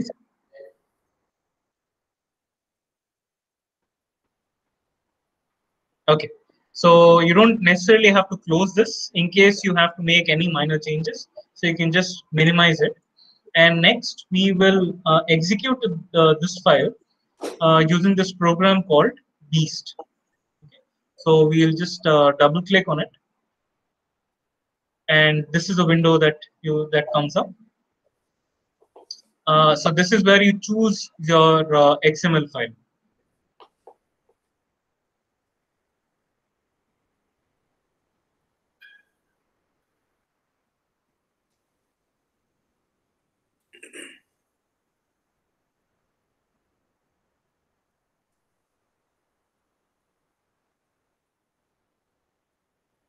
Okay, so I've chosen my XML file. I have opened it.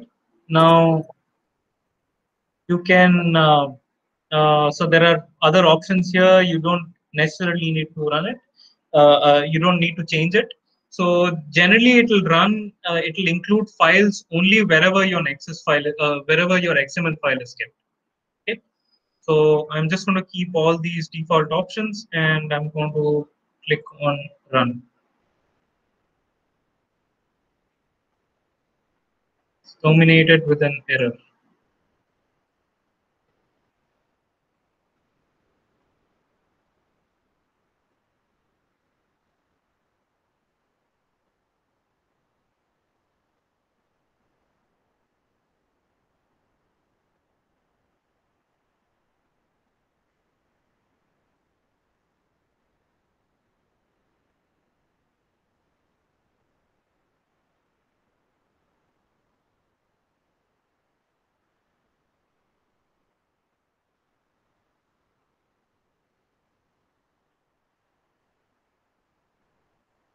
Not sure what happened here.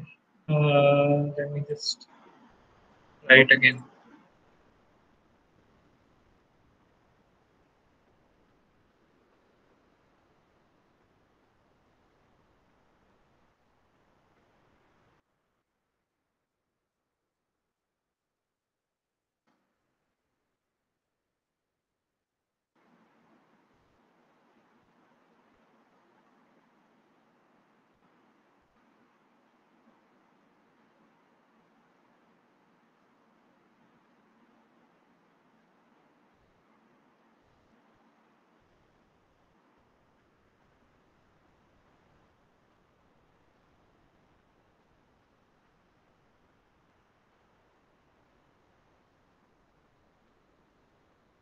Okay, so it started running now. So this is going to take a while.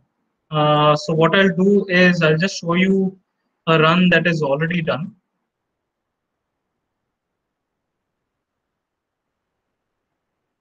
Uh,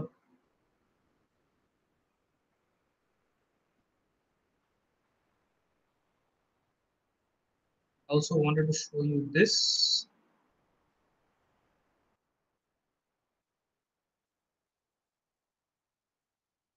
So this the link that I've just given you is for this portal called Cypress. This just pin drop silence. Can everyone hear me? Yes, Yes, yes. yes. Okay. Okay.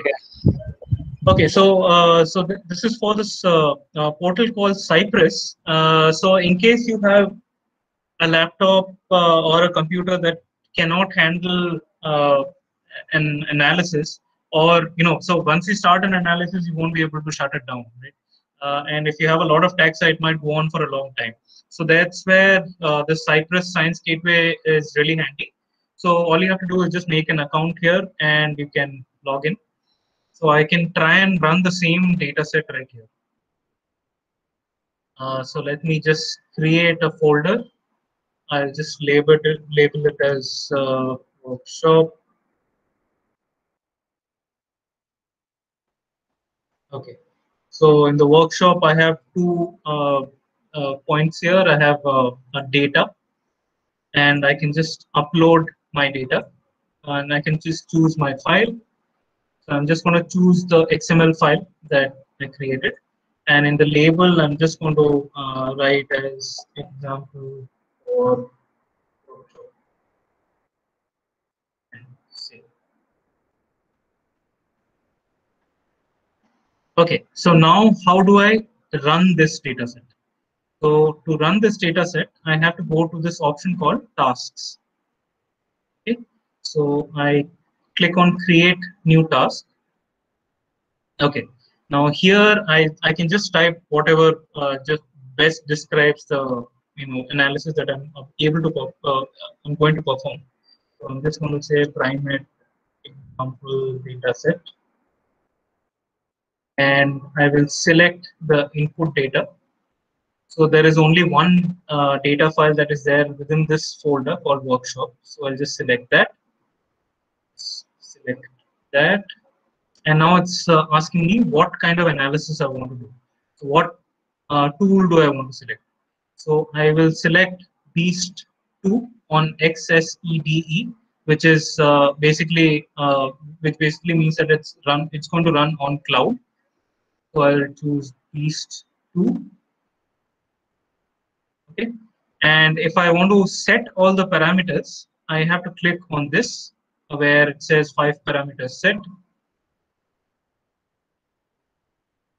and make sure I know which version of Beast I have created my XML file in. So if you remember, I created my XML file in a 2.4.8 version. So this is something that you will have to play around with. So generally, analysis on the Cypress portal is really, really quick. So for example, if you take a data set that includes 11 taxa, which is what we have, and if you want to run, say, 20 million generations, it should get over in half an hour to 45 minutes. And that's how quick it is. So let's put it right now at the default 0.5 hours. So there's also an option called how many patterns does your data have.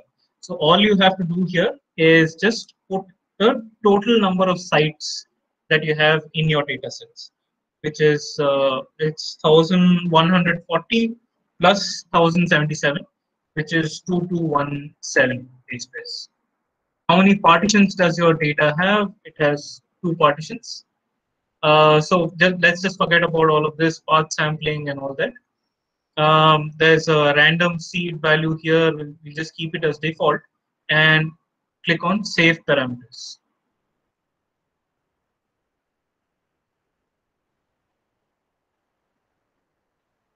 Okay, so we are done. We are all set to run the data set. We just have to click on save and run task. Okay, so now you can do whatever you want with your laptop. You can go watch a movie. You can shut down your laptop. It doesn't really matter because your analysis is running on cloud. And once the analysis is done, Cypress will send you an email.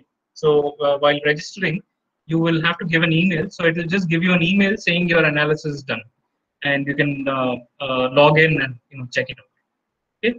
Another cool thing that you can do is also check the status of your run currently.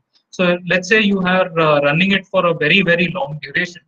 Let's say you're running it for about 100 million, 200 million generations, and if you want to check the status, the intermediate status, you can also do that. So there's an option called intermediate results. You just go to the list. So these are all the status. So there's an option called standard std out. So where is that? Std out.txt. So that if you download that, that will basically show you how many generations it is running for. You can also download the log file, and through the log file you can know whether you've run it for long enough or not. Now you can also do that using files that you have run in your laptop. So what I'm going to do is I'll just show you how these files look like. All right, so I will use a program called Tracer. And I hope the people who were there in the first workshop should definitely remember this. So there's this program called Tracer. And in Tracer, this is how Tracer looks like. I open this file.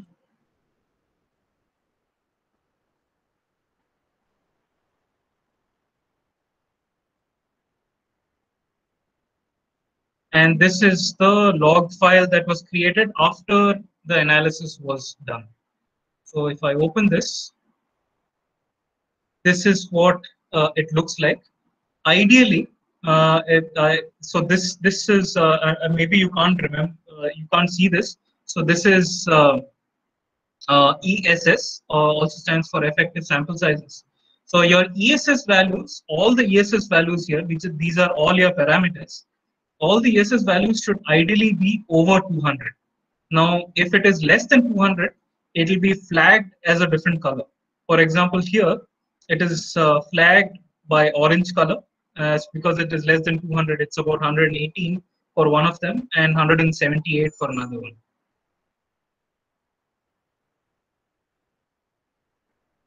Okay, any doubts here?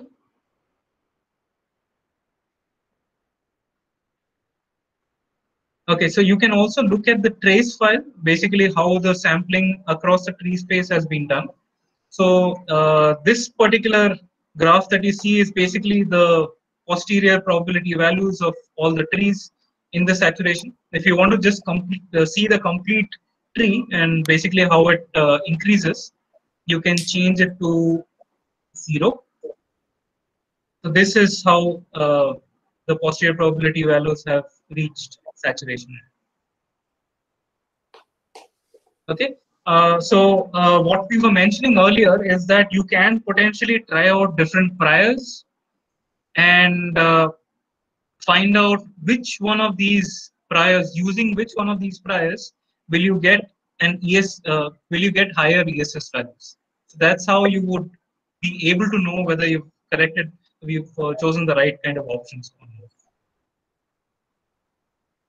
Yeah, Roy, you can also show them the human chimp prior that we added in the tracer thing. Damn. Okay, you just closed it.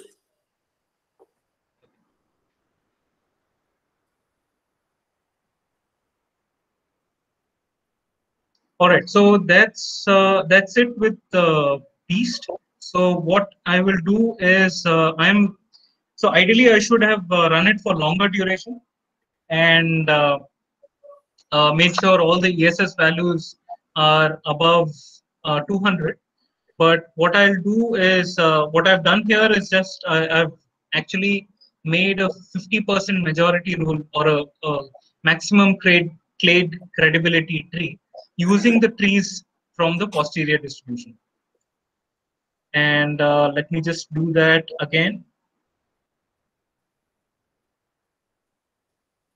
So I use a program called Tree Annotator for this, which comes along with the Beast package. So I click on Tree Annotator.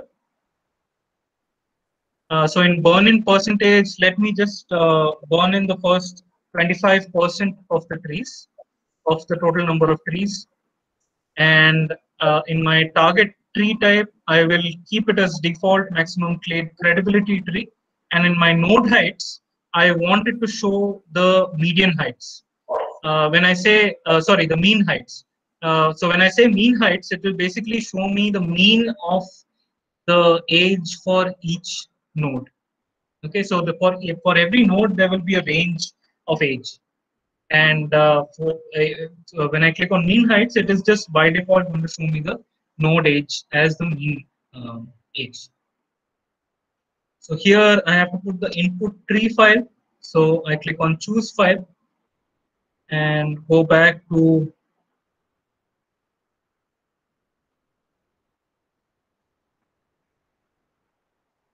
so you will find you will always find so when the beast analysis is done, so that all the trees will be located in one file called whatever file name there is dot trees. Okay, so I have just selected this and I will open this, and here I've been asked to select the output file, so I can just give any file name I want with dot tree option. So I just say example dot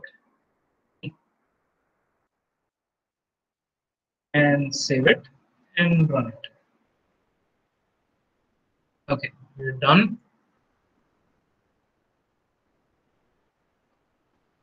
And if I go here, it has created a tree file from the from it's burned the first 25% of the trees as burn in, and from the posterior distribution, it's taken the trees and done a maximum credibility tree.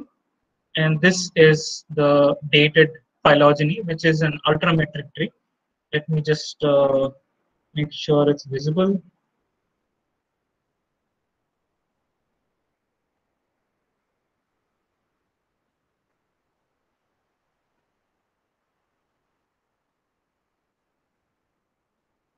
Okay, so this is basically time 0, and this is how much ever older your root node is. So if you want to make sure you have a scale right here, there is an option here called scale axis. So you just have to go there, and by default, it generally starts from 0 on the left side. So you just have to click on this option called reverse axis. Okay, and we don't want to see this scale bar right now, so I'm just going to unclick on scale bar. I'll just increase the font size. Okay, so it's basically saying that this is time 0, and the root node is a little more than 25 million years old. Okay, and remember that we had the fossil prior that we had used was somewhere here, and we had given a normal distribution between 5 and 7 million years old. So it's basically taken a value which is between that. Okay, and use that rate to calculate the rate of the rate at which the other lineages are evolving. Can you show the node ages, Roy?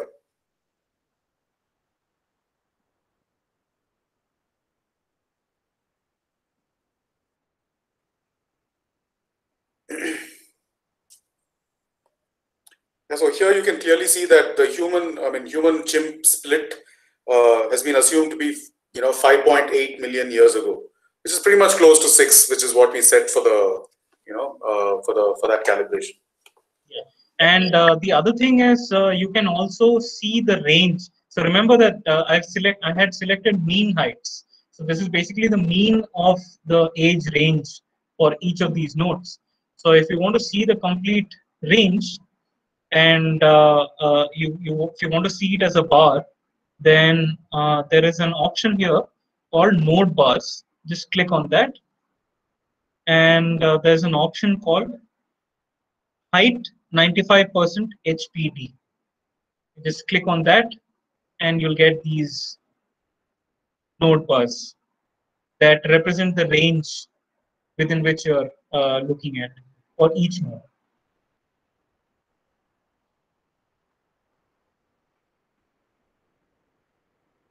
Okay, so any doubts here? I guess there's just too much information, but once you do it yourself, it will be more clear.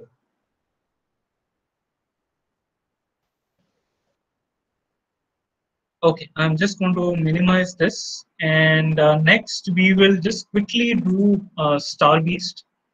So for StarBeast, we've already Chaitanya has already created an XML file. So we'll just load it. So once you've created an XML file, you can also load it. So for example, here, if I want to load an already existing XML file, there's an option called load, and I'll go back to where the XML file is and open it. Okay. Chaitanya, you want to explain this, or should I go to taxon sets? Well, I'll quickly explain it. I mean, we have three partitions, as you can see here. I think the first one is ND2, which is a mitochondrial gene. The second one is RAG1, and the third one is PDC, right?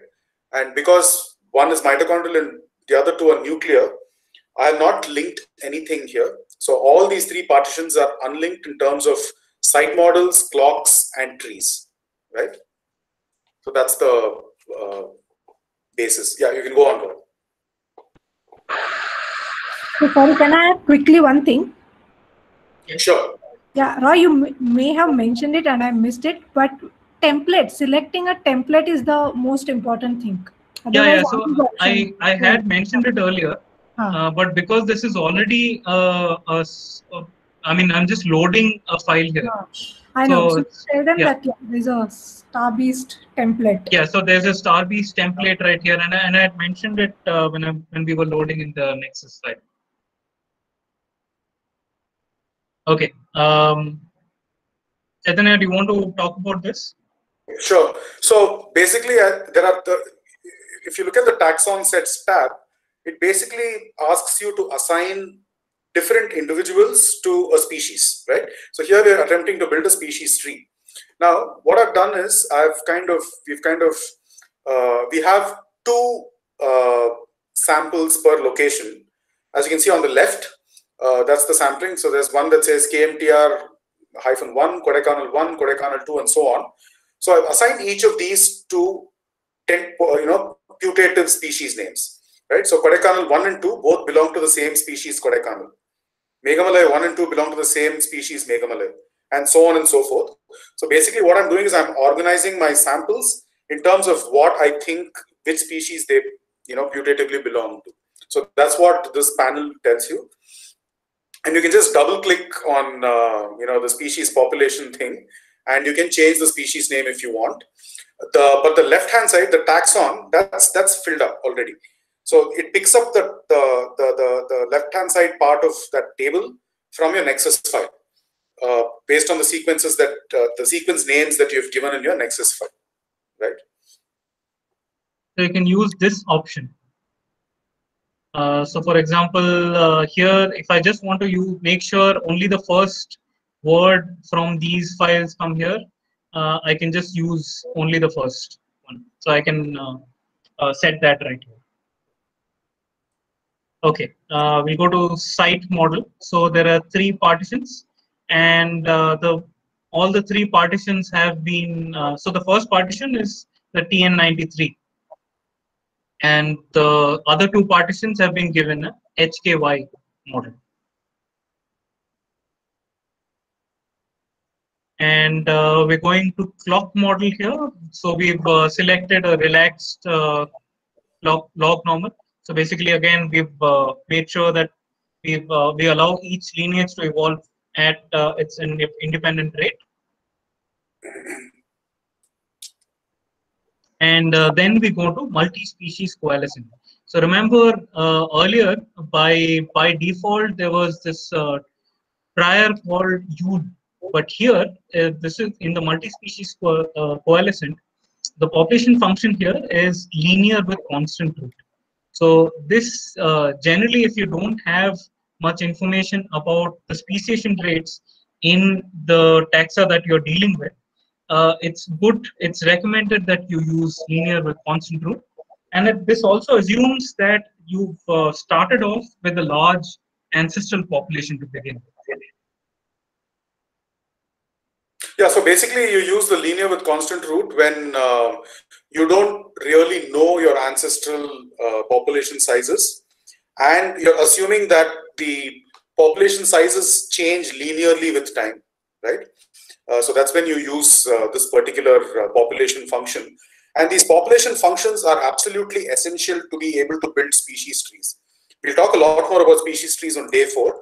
So basically, the population sizes of each ancestral state determines, relationships, actually, how easy it is for, two alleles to coalesce and all that. I'm not going to get into that, but this is an absolutely essential parameter for the multi-species coalescence. Okay, so next we go into priors. So remember, we are not doing divergence dating here. So the species, the tree prior, we are keeping it as Yule. We are not adding any calibration prior right here. And this is going to be running for 10 million generations. And it generally happens fairly quick. So we'll just leave it at this.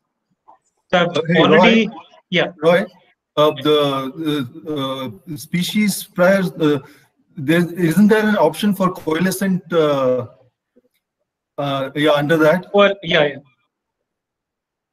Yeah. So what about those options? Yeah, because this aren't we using a. So most of these options, except for the Yule model, the calibrated Yule, and the birth death, all the other options are more for population genetics kind of work. So the birth death model, like I think I explained that during the beast thing also, the birth death model assumes that there is speciation and extinction, provided we have some extinct representatives in our phylogeny. But the Yule model assumes that there's only speciation happening, just birth is going on, right? So therefore we choose the Yule model because we don't have any extinction stuff. And yeah, the rest of it is more for population genetics. Okay. Yeah. Okay, so I'm just going to minimize this. So we've already run this data set. Anirudh, can I say something? In this star-based, we are not doing divergence dating, but if one wants to, they can add those priors, right? Yeah, but you will still have to. So when you do that, you will still have to link the trees. Yes. But if one has many individuals of each species and want to use all of them and multiple markers for divergence dating, they can go to priors here and add a group and a calibrations there, right? So right now, because there are because these trees are unlinked, it's basically saying. So do you want to use a species tree for the divergence dating, or do you want to do it in the tree based on partition 2 or partition 1 or partition 3? Yes. Yeah. But if one wants to, can explore this as an option is what I wanted to.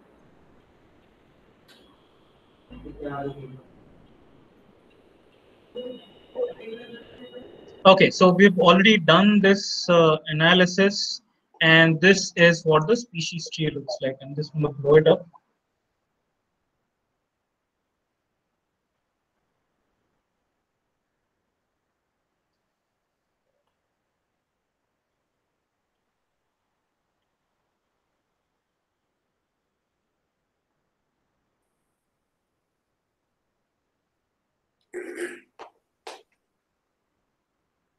Okay, so this is basically your species tree, which has taken care of deep coalescence. So it's only taking more younger coalescence into consideration.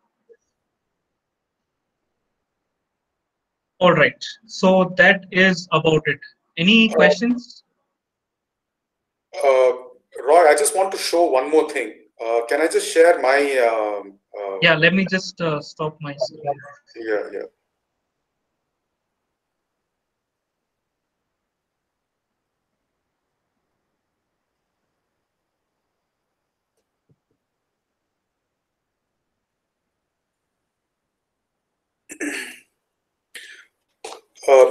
Guys, can you see my screen here? Still loading. Yeah. Yes. Okay, so I just wanted to show you the output of a species tree analysis when you run it through Beast. So you remember in Praveen's presentation, he was talking about how you first, to construct a species tree, you construct separate gene trees and you try to figure out a way to reduce the deep coalescence and come up with a consensus species tree, right? So when you run the species tree analysis, you see that you get separate trees files for the two partitions that we have. This is a different analysis, so don't try and compare it with what we ran. The one we ran had 3 partitions, but in this analysis I had only 2 partitions. So you can see that it's built gene trees for both genes separately, and then it's also has a whole bunch of species trees that it's throwing out, and the consolidated species tree is here, right? So this consolidated species tree that you see here is the tree that kind of reduces deep coalescence the most and shows you real relationships between the organisms that we are building a phylogeny for. So I just wanted to show you how it builds separate gene trees. Chaitanya, can you also show a cloudogram for this data set? For the trees file? Yeah. Okay, hang on.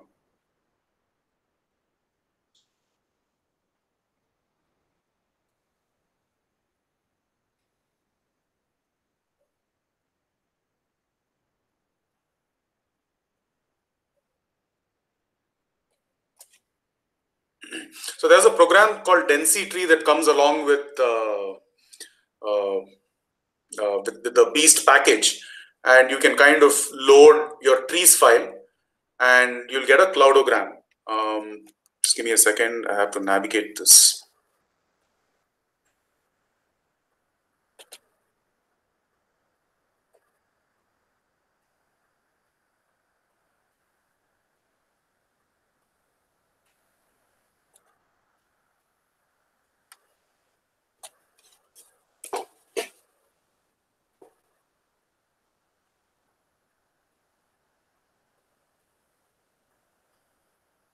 So it's still trying to load because it's a huge file.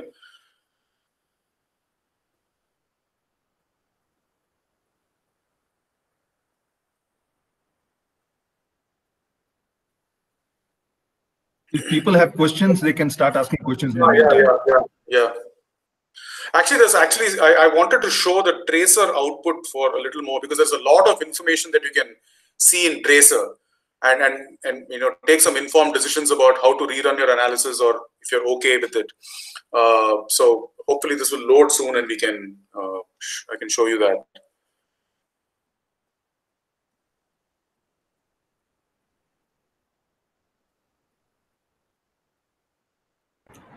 So there is a question. Says, can you give an example of how extinction would be part of the data set to build the tree? You want to take that?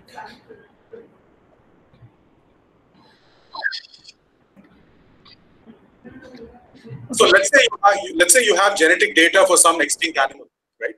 It's more common with bacteria and viruses, in fact. And I think even some mammals and all, there is a lot of. No, yeah. Now we have across taxa. Across taxa, is it? Huh?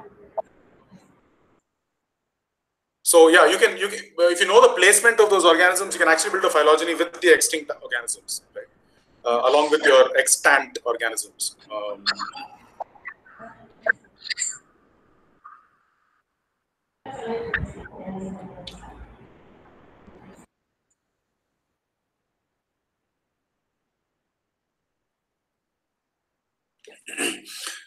So I'm just opening a sample beast log file. This is not a species tree run. It's not a star beast run. It's a beast run.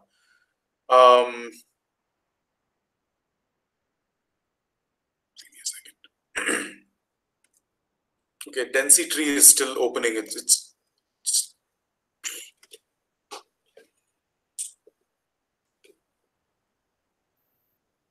People, any questions? Please go ahead and ask.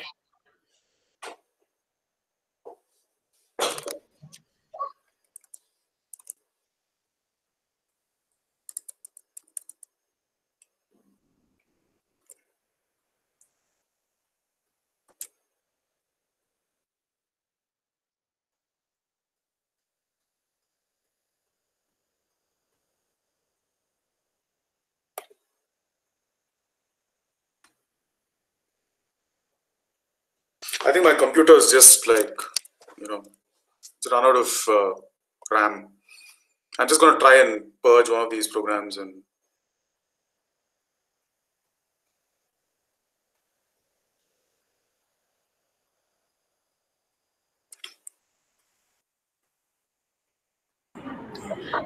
Yes, Shubham, your question is, do we make trees for extant and extinct taxa together? Yes, these are the models which are called fossilized birth death models, where you can incorporate your genetic data along with the fossil morphometry together. And you can do it in beast as well as in rave base. So just like we place those fossils at a particular place, we had this whole distribution where we place the fossils. How do we place this extinct taxa? Very similarly, you also have a morphology matrix, right? For Yeah. extant and extinct. So that will also, you can give a likelihood model for that and Okay. associate distribution and define the time period that fossil comes from. Okay. Thank you.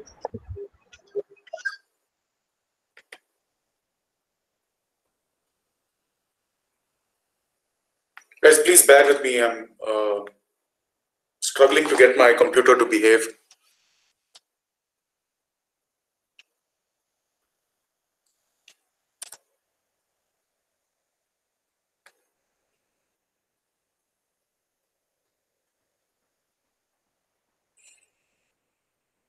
So I'm just opening a random beast run. Hopefully it'll load now. Oh yeah, good. So you can see here that, like Roy was explaining, a lot of the priors have not really converged. Sorry, Chaitanya, it's not up on my screen yet. Yeah, maybe you should share your whole screen. Not sure if you've done that. Right. Give me a second.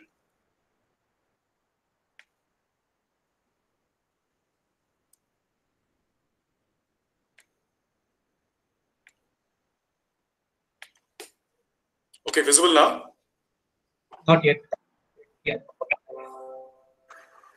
Okay, so like Roy was mentioning, you can see that a lot of these priors on your left-hand side, they have not converged here, right? They're all either red or yellow in color.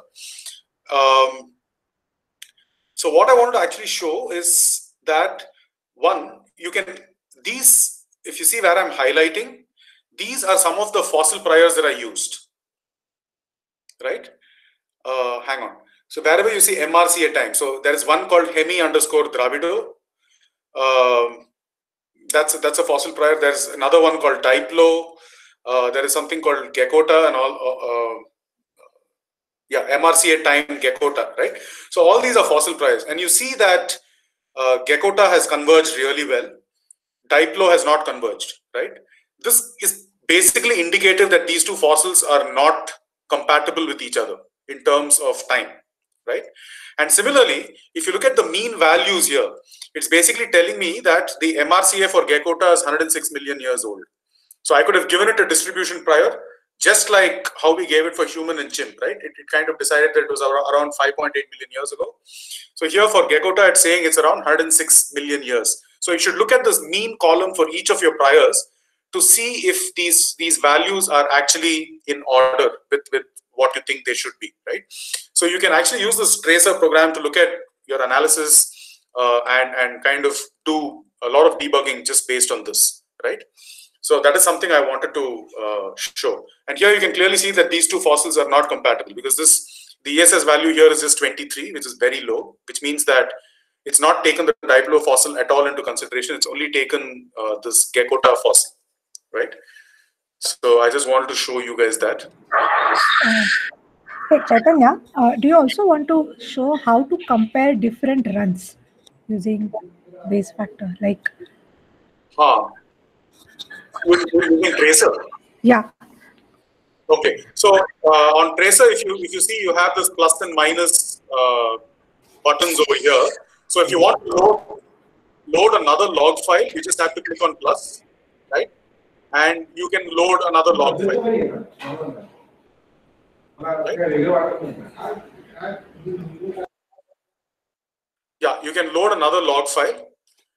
So now you have, let it load. I think it takes a while.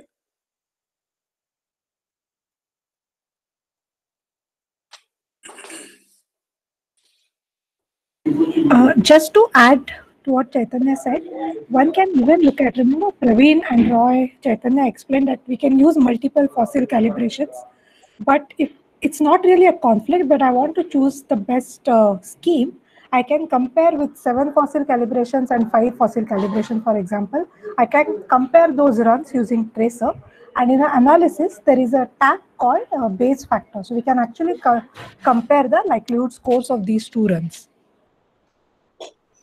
Yeah. Okay, I think this is going to take forever to load, and in the interest of time, we should move on. But I can send you screenshots of this later on WhatsApp, right? Yeah, I don't think this is going to load. So I'm going to stop sharing. Roy, you can take over again. Sorry, we are done actually. Okay. Chaitanya, you're not able to show the density tree? Let me check once more.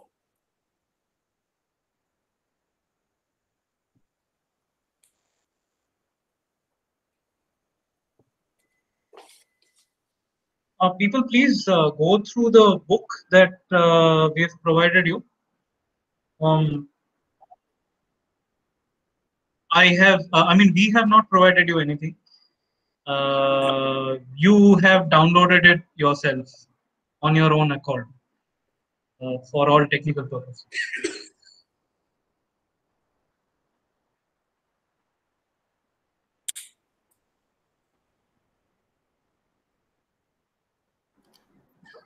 They're not working, huh? The book. Stop sharing. Is that the tree manual? Sorry? Is that the tree manual, the book? So the book is much more exhaustive. It's not just actually, if you just search on the net, there are quite a few manuals for Beast. Okay. Written by various people, but this book is really exhaustive in terms of explaining each of the options that are there on Beast, and also it has screenshots and takes you through all the different options that are there for a normal run. So I think it's definitely worth going through it once.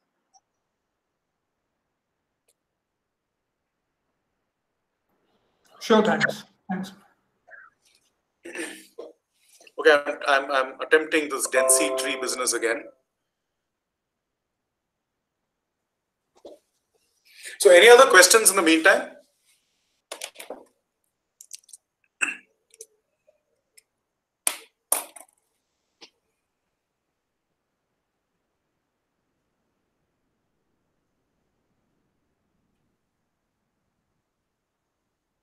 So bottom line is you can use Beast to do divergence dating. You can use Star Beast to build species trees, and you can also use Star Beast to do a combination of building a species tree, which is also dated, right? So yeah. Yeah, and also technically, if you're using Beast and you don't use a divergence dating option, and you're not using the species Star Beast option, you're getting a Bayesian tree. But but it's still ultrametric.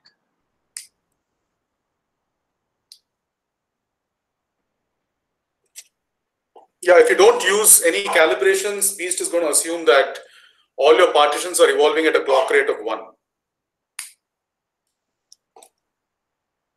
So your branch lengths will be equal to the number of substitutions, right? So that's how it goes. Another thing that, while we are waiting, another thing that I should mention is in case you want your outgroups to look a certain way, basically B sisters and all that, you can also set that as one of the priors. So you can set maybe your outgroups to be sisters to each other and make sure it is monophyletic without actually giving it a date.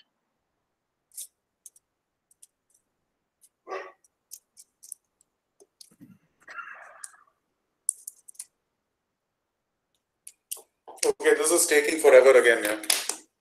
Yeah, I think we can wrap it up.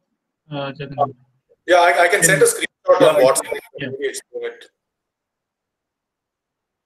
Yeah. So, guys, if there are no questions, then let's wrap it up. Oh, looks like something is appearing now. Yeah, something might be just coming. Yeah. Hang on. Oh, wow. Okay.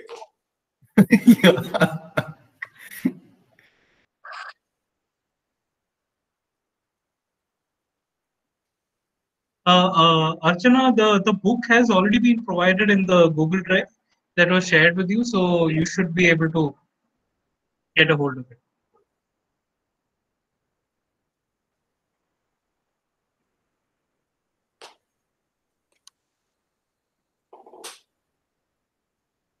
The book is titled, let me check.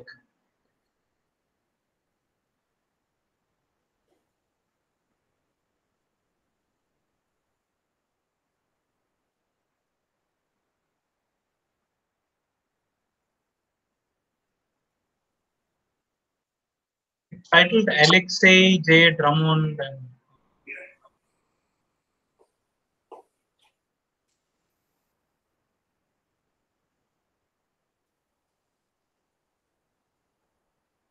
So it's a book by Alexei Drummond and Buchart. There's only one book that we've provided in the folder. So.